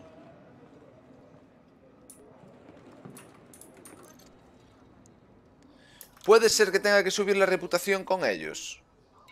Con los de a pie.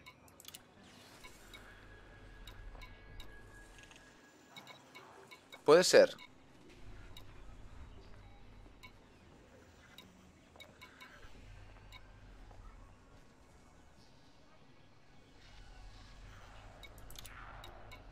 Es que ahora hay como dos.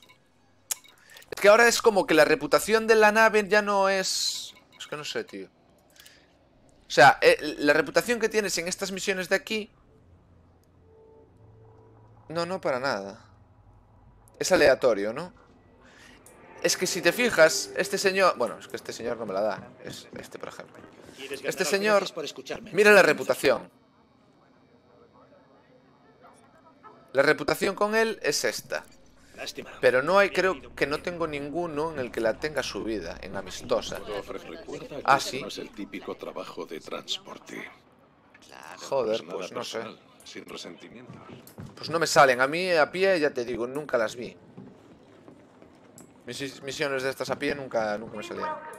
Tienes tiempo de hacer un trabajo de mucho en juego en este trabajo. Nada. Sí, lo entiendo. Siento molestarte.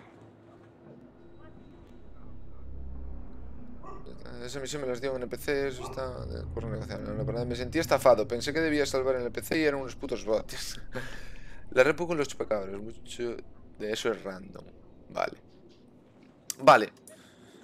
Entonces tengo que reequipar la nave, tío. Y tengo que ponerle armas.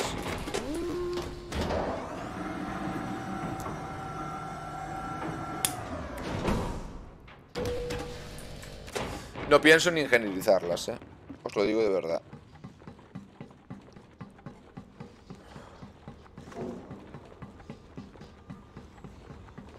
Vamos a pelo. Vamos en plan... Vamos en plan locos de la cabeza. Locos de la cabeza. Le voy a poner... ¿Qué le pongo? ¿Qué de armas? A ver. Misiles no guiados son esto. Esto lo voy a guardar, porque esto es para tierra. Esto yo lo utilizo para tierra. Entonces lo voy a guardar. Pero aquí le vamos a poner... ¿Qué coño? Vamos con multicañones. Todo multicañones y a tomar por el culo. Ok. O le metemos...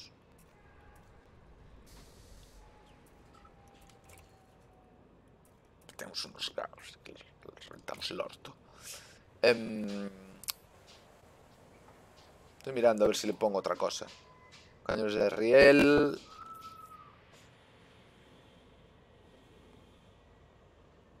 ¿Y para qué ocupas este? Es que quería probarlas. Quería probarlas simplemente. Vamos a meterle esto, venga. Gimbales.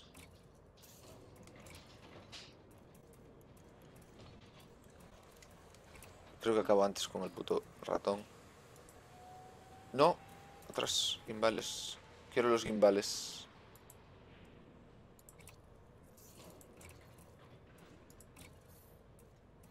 Nada, y ahora le ponemos unos drones y tal y... Fijo, no, coño. Le ponemos unos drones y ya está, ¿eh? Y tiramos, ¿eh? Yo ya os digo, es que quería probarlas porque nunca las probé. Nunca en la vida, ¿eh? Y me hacía ilusión, la verdad. Y las que... Y yo es que vi de casualidad, pero fue a tomar por culo de aquí. ¿Se me escucha extraño a veces? A ver. Se me escucha raro el micrófono, chavales. Puede ser que haya falso contacto. Dadme un segundo, a ver.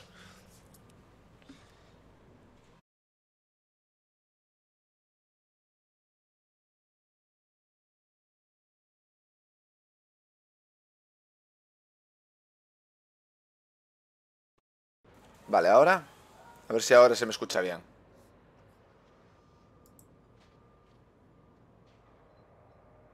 Estoy sin rata.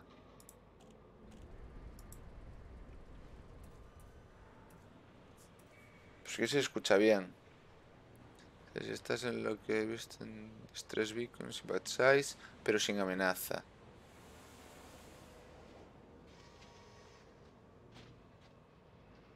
Ese Dark Wheel, claro.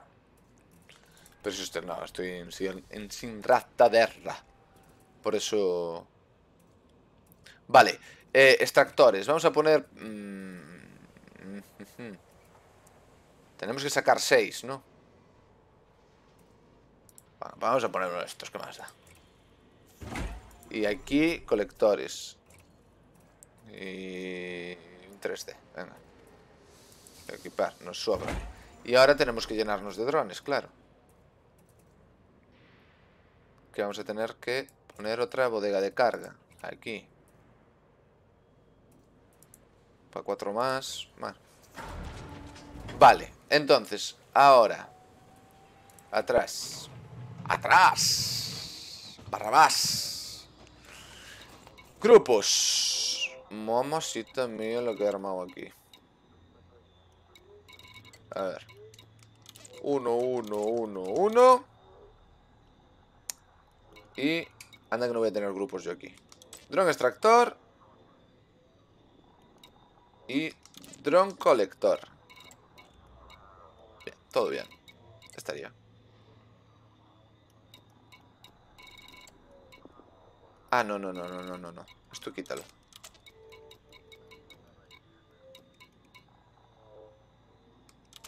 Eso. Eso. Ahora sí. Vale. Antes de nada, los drones. Porque después me voy sin cogerlos, tío.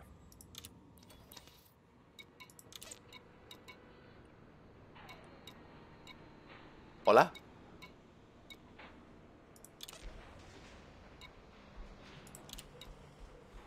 Puedo pillar 20. Pero, como necesito 6 huecos... Voy a llevar 14. Por lo que pueda pasar. Si alguno rompe, lo que sea.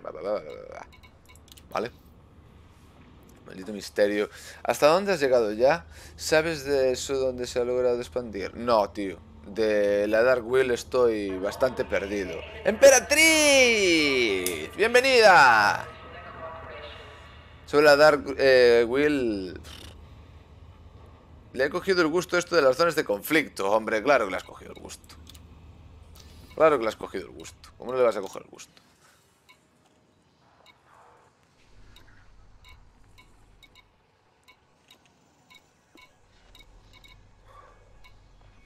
¿Qué pasa? ¿Ahora no me vas a dar lo de los rehenes o qué?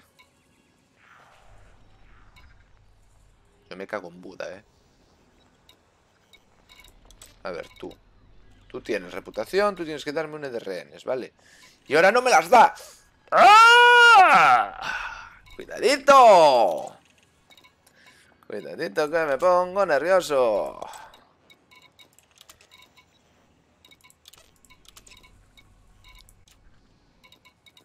Dame de rehenes. Dame de rehenes si no quieres que te parta la chepa.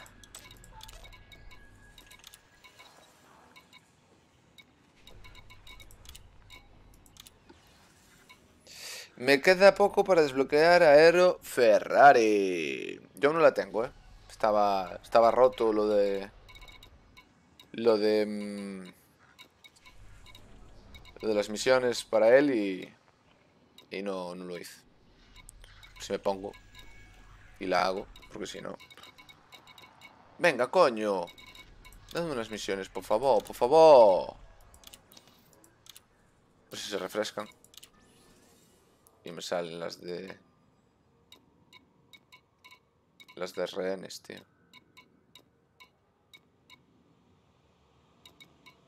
Dadme unas de rehenes. Se ve que sí, creo que sí. Se utilizan las misiones F, sí, pero no, vuelven a salir, confía, técnico mando. Pues no lo sé. Yo estoy haciendo misiones. Tienen que ser, si no me equivoco, tienen que ser zonas de conflicto, pero de baja intensidad, para que te cuenten. Creo que tienen que ser de baja intensidad. Si no, no cuenta. No tiene mucho sentido, pero... devs. Son así. No, hombre, astillero no. Dios, estoy fumando porros.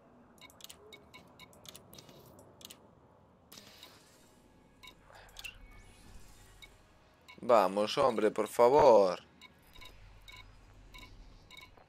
Nada, no se utilizan.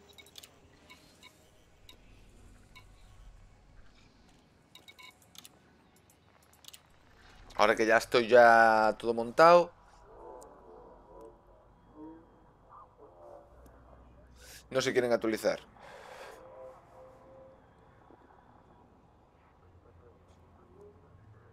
Sí, tienen que ser todo el viaje. Tienes que hacer todo el viaje en ida y vuelta en la nave y tienen que ser de baja intensidad. Sí, no sé, no entiendo muy bien por qué, ¿no? Porque el hecho de que sean de baja intensidad, ¿qué coño más te da que sean de baja o alta intensidad? O media. O sea, no tiene mucho sentido.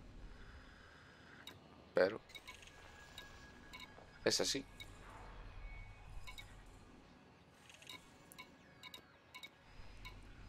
A ver. En serio, tío, ¿no me vas a dar ahora? Oh, por Dios, tío.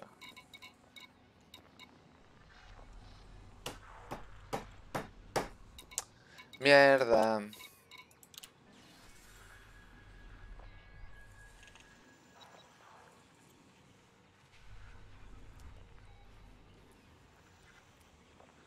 Vaya F, eh. Vaya F, ahora que me iba a partir la puta cara.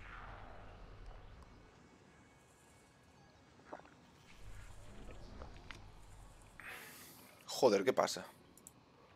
Explotó. Me explotó el juego.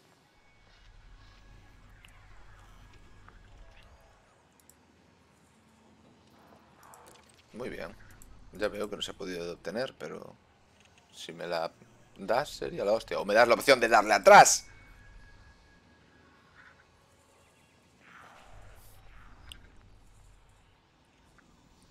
Dale atrás, por favor. Joder.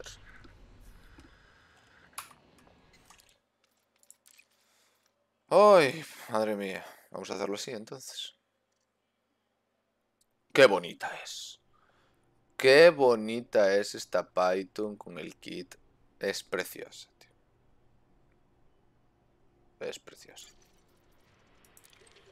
Es preciosa. Lo siento, pero es preciosa.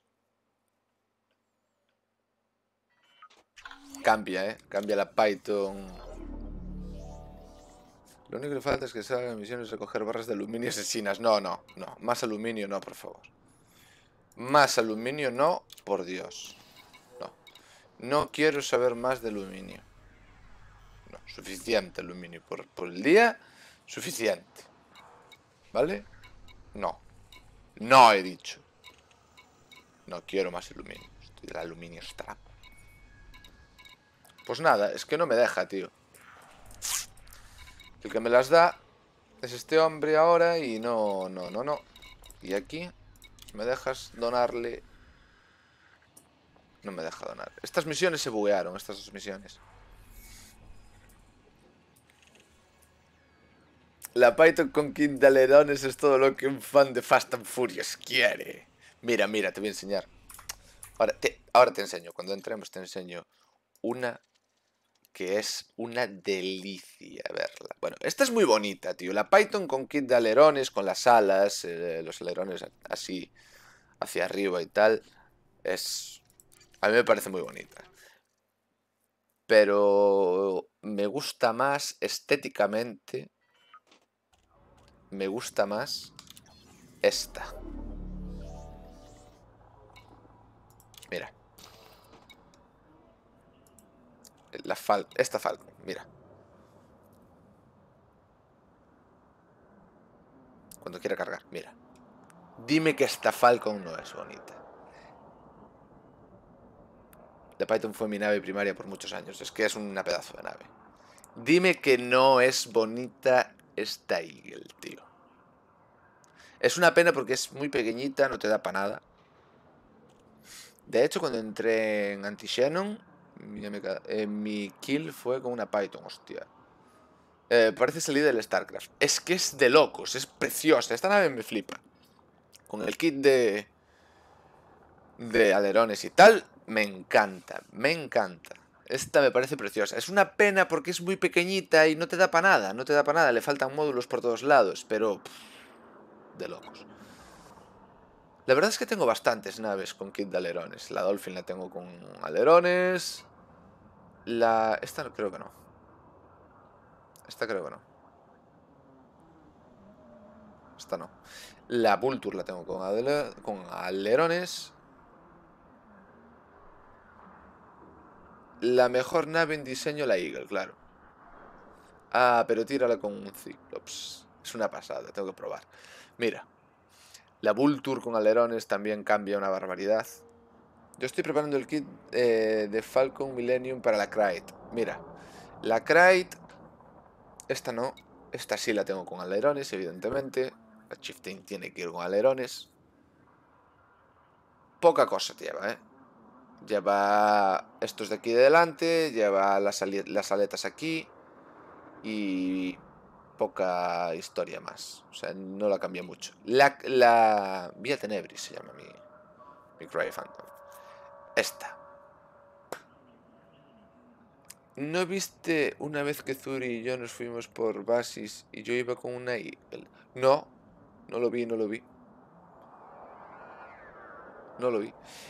¿Qué pasa con la Phantom, tío? ¿Qué pasa con la Krait? El kit de la Krait,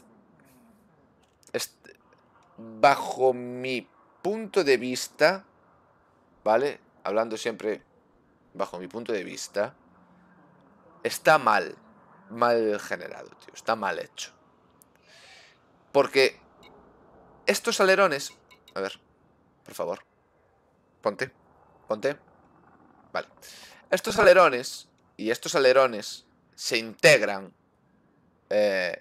bien dentro del que es el diseño de la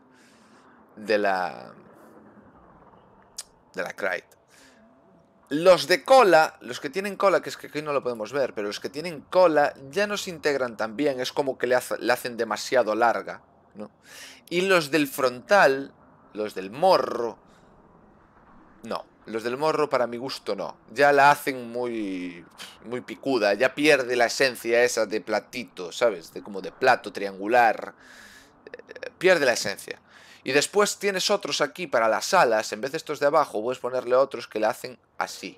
Hacen esta forma. Y la hacen como cuadrada, literalmente. O sea, es que eso no me gustó nada. Después aquí, en vez de ponerle estos, le puedes poner el típico alerón de Hyundai Coupé. Y los de delante es que aún por encima te quitan visión. Entonces yo la única forma que encontré de ponerle los kits a la Krait fue esta.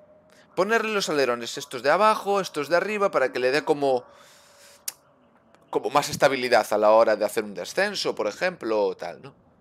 Pero después el resto ya... ¿sabéis? Ya no mola, La Type 9 no la tengo y la Beluga tampoco la tengo con el kit. La tengo muy chula porque la tengo así en negro y está bastante bien. Se llama Arizona, pero sin más, ¿no? Después, pues... Nada, Speedy González no tiene y la Python. La Python cambia por completo y me parece muy bonita, sí. Así me parece increíble. Vale. ¿Se actualizarían ya las misiones o qué? Aquí de la Krait es una tortilla. Algo no me gusta, tiene razón. Es que le falta algo, hay algo ahí que no está bien gestionado, ¿no? Que no se integra bien, ¿sabes? En lo que es el kit de la nave. Hay algo que no sé. No sé cómo explicarlo, tío. Pero hay algo que no va bien. No se integra. Yo mira que le di vueltas y vueltas y entraba, salía, la miraba desde fuera, volvía a entrar, cambiaba, etcétera. Y no había huevos, tío. No había huevos porque es que no... A ver, pero ¿qué pasa con estas misiones de asistencia? Por el amor de un padre.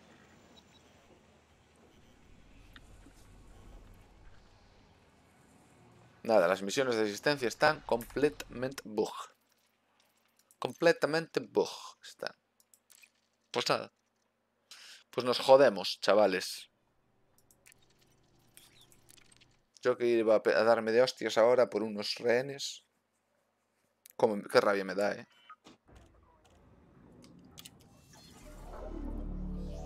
Bienvenido a Jameson Memorial. Y aquí nos actualizó. ¿Verdad que no te actualizaste?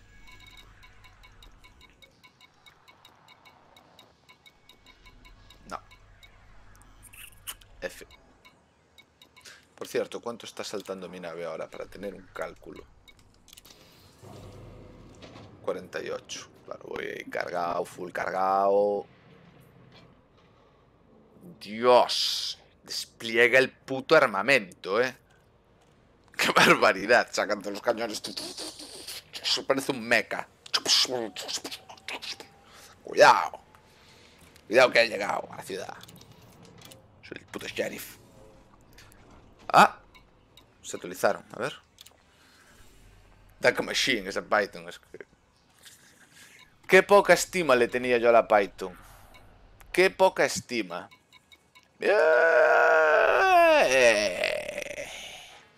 Libera rehenes. Vamos. Y a ver si hay alguna más. No. Estaba ahí. La vi. ¿Dónde estás? Ven aquí. No, más arriba. Aquí. No, esa no es.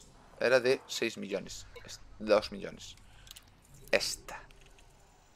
Amenaza 7.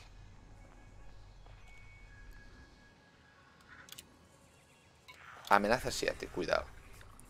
Cuidado porque vamos con la nave sin ingenierizar.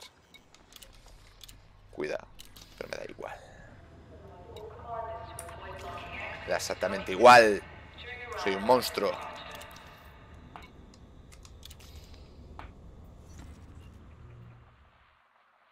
Países 2 y ocupo el repo, claro. Vamos a probar esta, venga. Es la primera vez que la hago, ya os digo. No tengo ni idea de cómo va, no lo sé. No sé de qué va la historia. Vamos allá.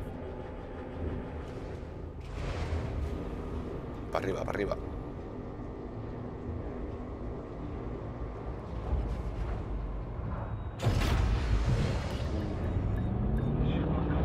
Pues yo le tenía muy poca estima a esta nave. O sea, no la valoraba para nada. Pero para nada. No sabía lo completa que puede llegar a ser esta nave. No tenía ni idea. De hecho, yo creo que de las multipropósito es la mejor.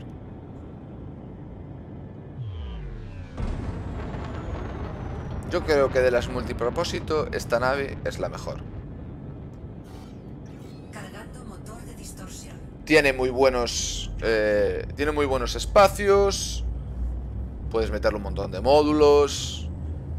Va bastante sobradita de espacio. Bueno, sobradita. A ver, va bien de armamento porque son 3 anclajes de 3 y 2 anclajes de 2. Bien, salta. Se salta muy digno. Cuidado. No vuela solo, ¿vale? ¿Dónde?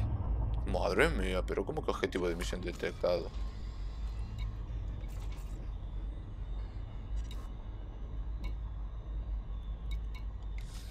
Vale, cabeza a cabeza con la Phantom. Sí, mejor equipada para tirarse que las otras. Para tirotearte. Después, ¿qué es eso? Que también salta muy bien. Tiene más espacios, creo, que la Phantom. Tiene más espacios para secundarias que la Phantom. Y no sé qué más os puedo decir. Yo creo que ya lo dije todo.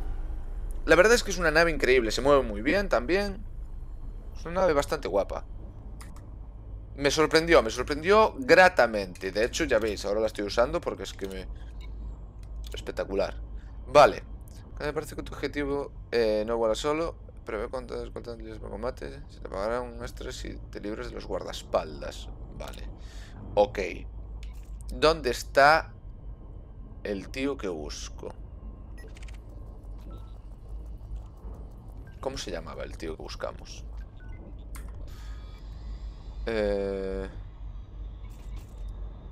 Hostia, pero no tengo interdictor.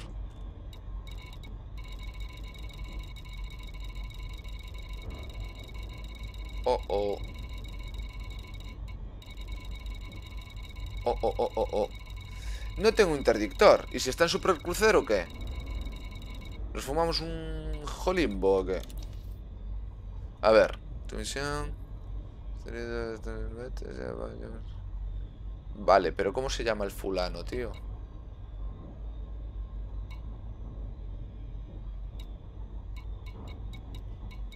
¿Cómo se llama este señor? What? De verdad, tío, ¿no me dicen cómo coño se llama el tío?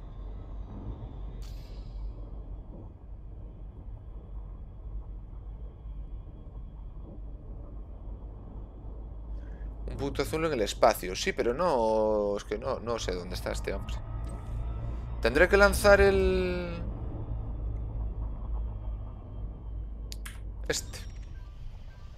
El escáner. El ECS.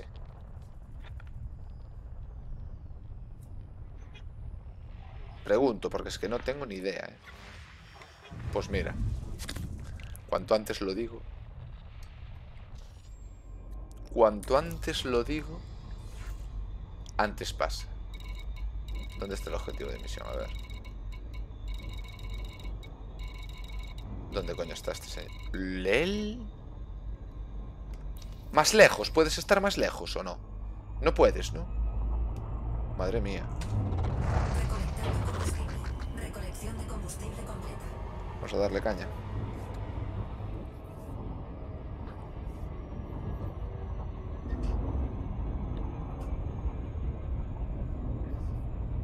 ¿Cómo tengo los grupos? Dron, vale.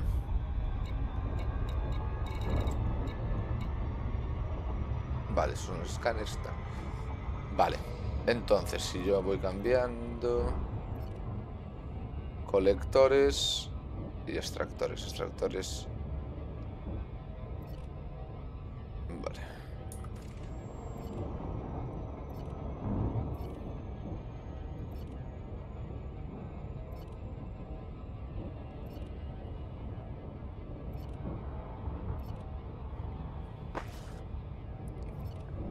Aquí. Vale, pues a ver qué tal.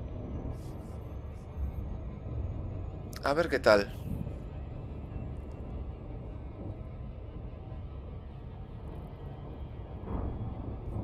Bueno, ya que estamos, ¿no? Pues no quedó tan, ¿veis? De hecho, yo en la parte trasera ya veis lo que le puse. O sea, los alerones que le puse son súper pequeñitos. Son estos de aquí. Esto de aquí. Es que no me gusta sobredimensionar la nave, tío. No sé, es como que... Igual que el de arriba, ¿no? Me gustó este, que son dos alitas, como dos alerones pequeños, pero es que el otro que hace un arco, que va de... hace así un arco por encima, tampoco me gustó. Es que eso me parece sobredimensionar la nave. Y estas de aquí igual, estos sí, porque es como que le haces un ala, realmente, ¿no? Esto continúa la línea de la nave y hace un ala. Y después puedes ponerle otros muy similares aquí delante, en plan, que lo que hace te llega desde ahí delante hasta atrás y como que se une con esta parte de aquí, de la nave, ¿no? Pero ya me parecía demasiado, tampoco me gustaba. Tampoco me gustaba meterle tanto a la nave. Las naves me gustan más bien simples y elegantes. Eso es un bicharraco, bueno, ¿eh? Es un dorito, tío. Es un dorito espacial. Un dorito espacial. Ni más ni menos.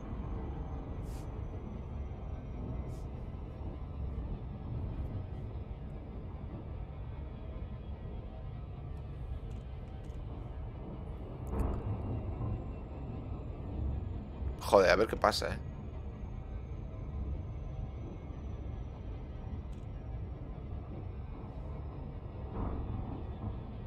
Me da miedo. Porque es que...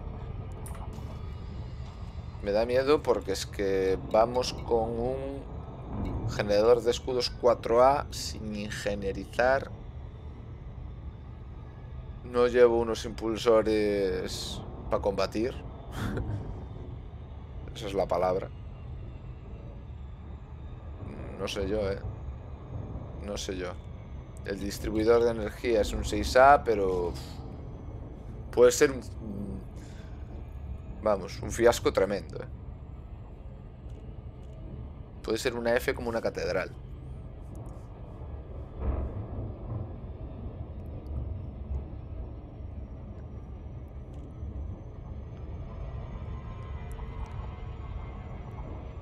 A ver qué pasa.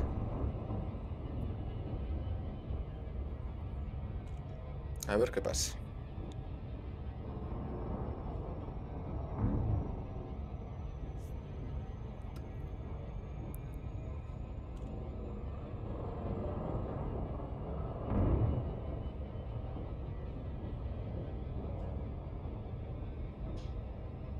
Vamos, venga, ya estamos muy cerquita. Vamos a ir frenando.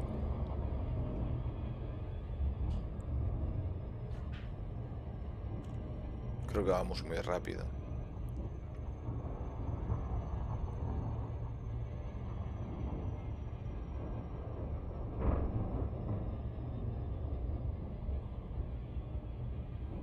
Ahora vamos bien.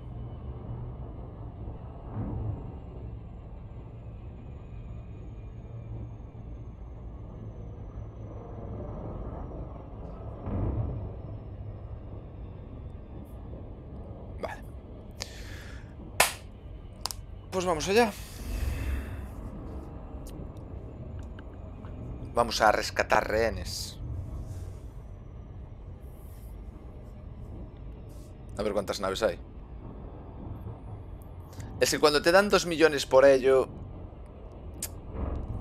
me da a mí que igual salimos por patas, pero bueno.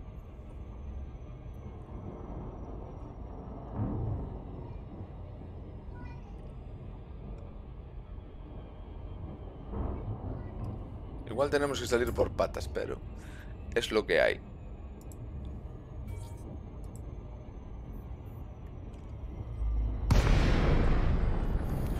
Ok.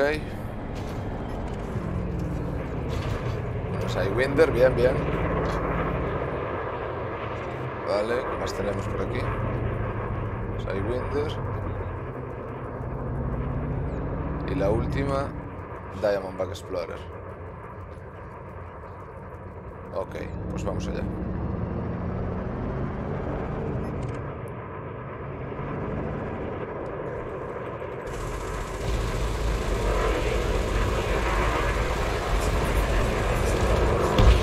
Como papilla.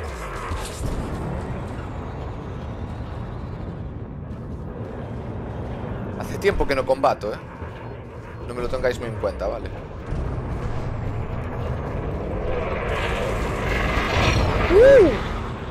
Vaya suicida de mierda.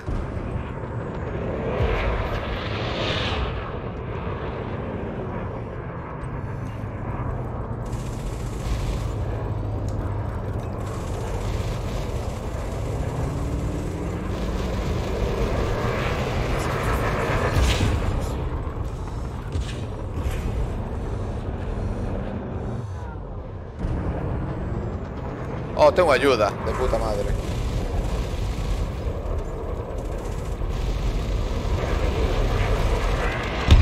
Uno menos. Y vamos a por el último.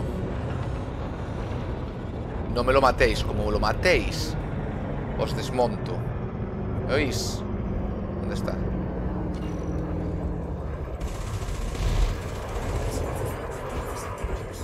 Vale, parad, parad.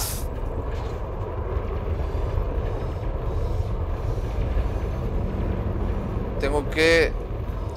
¿qué? Inutilizarle los... Acabo de integrarla.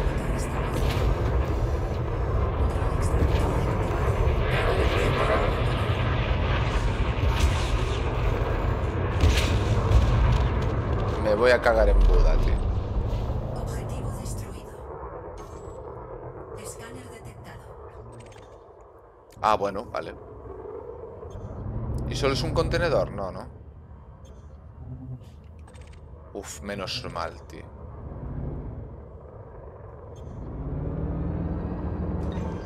Colector de carga desplegado.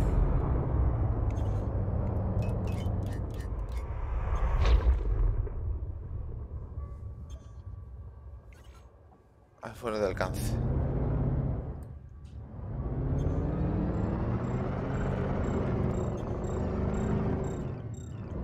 Programando dron extractor.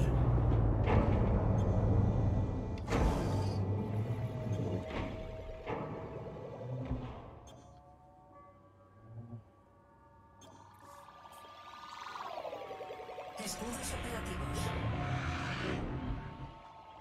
Dron colector inactivo. ¿Y dónde está el resto, tío?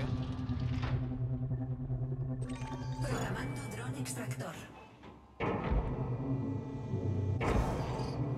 Vale, aquí creo que hay otro. Programando dron extractor.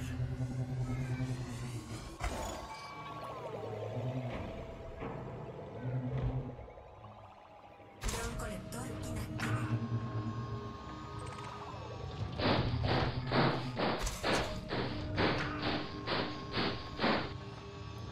¡Cárcel!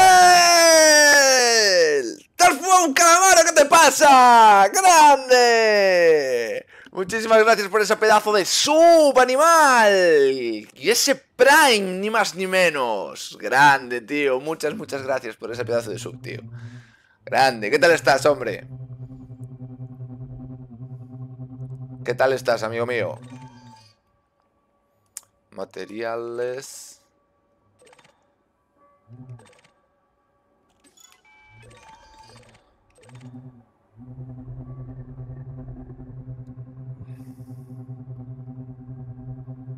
Bueno, escalamadas del Herzel.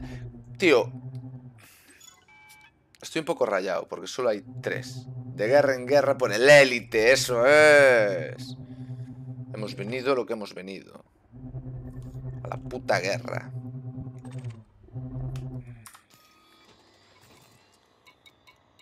Puf, pero solo me soltó 3.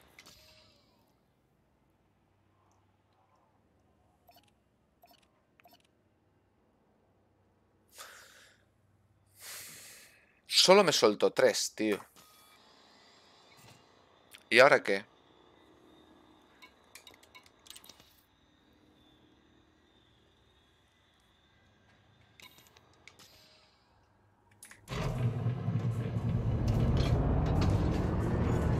Colector de carga replegado.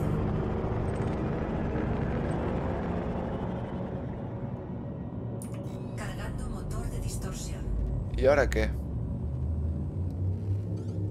4, 3, 2, 1.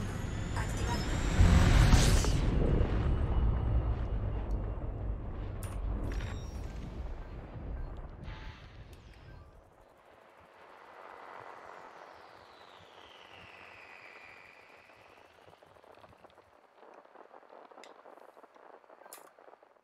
Es que me la estallaron, tío. No la estallé yo. Si lo hubiese estallado yo, pues vale, pero...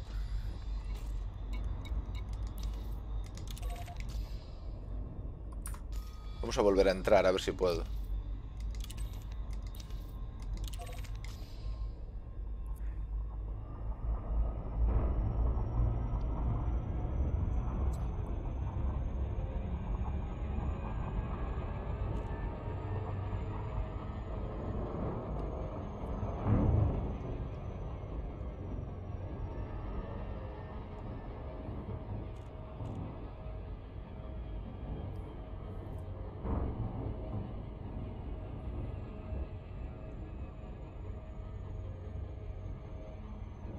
A ver. Dios, en la Sidewinder las deshicimos, Hasta la primera... No tuvo opciones, Fue de locos. Vamos allá.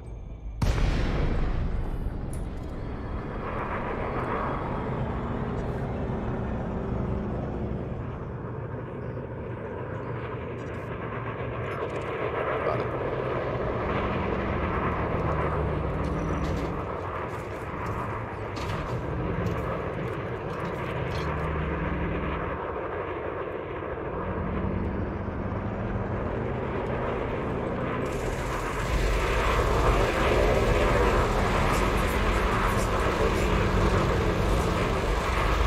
A dormir.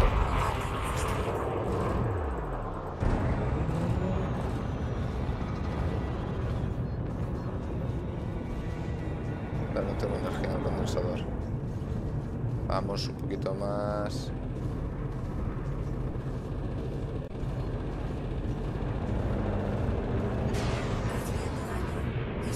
¡Hostia!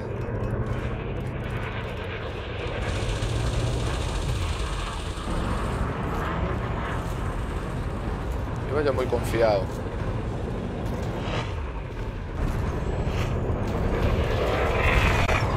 Puta que la parió. Pero me está disparando todo Cristo.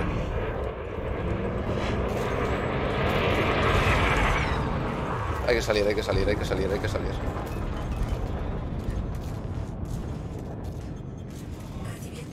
Me van a reventar,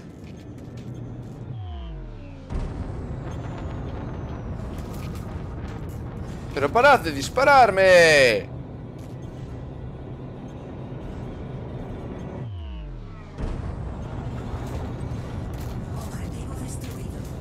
Joder, y me siguen calentando el hocico, tío.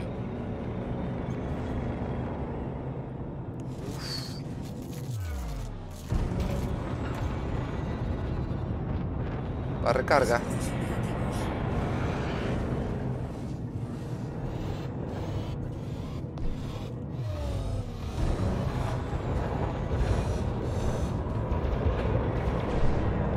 Pero ¿quién me está pegando tanto, tío?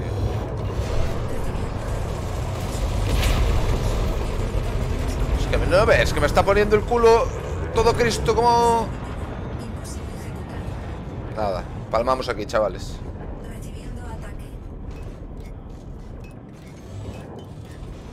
Palmamos aquí.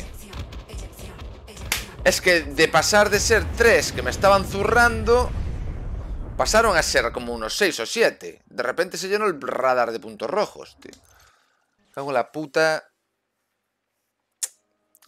Lo malo, tío. No llevamos una nave preparada para combate, pero yo qué sé. Hay que probar. No lo entiendo.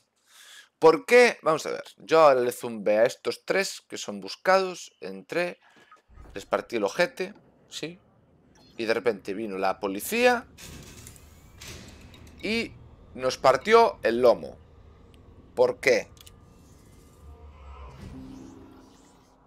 ¿Por qué? ¿Por qué nos partió el lomo la policía? Bueno, la policía, yo... No sé si era la policía, igual era... Era cualquier otra cosa. ¿Qué? Se acaba de buguear esto.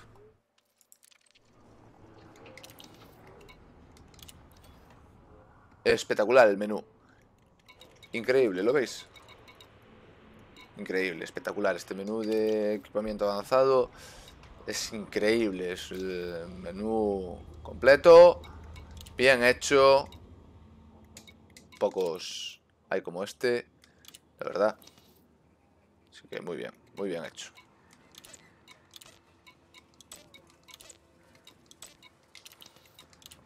Bonos de combate, pues yo los canjeo. Muy bien. Tengo multas aquí. No estoy buscado. Pues no lo entiendo. De verdad que no lo entiendo. No entiendo. Están locos estos romanos. Ay, Dios mío querido. De verdad. Qué vida esta, tío. Vale. Bueno, chicos, ¿qué hora es? Van a ser las 7. Las 7 de la tarde. Así que yo creo que por hoy lo vamos a ir dejando, ¿vale? Mañana volvemos. Mañana volvemos, seguro. Chicos, muchísimas gracias a todos, como siempre, por pasaros por aquí. Muchas gracias a los follows. Muchas gracias a los pedazos de suscripciones que hubo hoy. Sois unos artistas, unos fenómenos, unos folladores masivos. Sois los mejores. Muchas gracias por aguantarme, sobre todo, porque soy duro de aguantar. Y gracias por apoyarme, aunque no esté tan habitualmente como antes, ¿vale? Chicos, sin más, os voy a dejar, ¿vale? Sed buenos y volad seguros. ¡Abur! Tendré cuidado con las barras de aluminio. ¡Abur! Mañana más y mejor.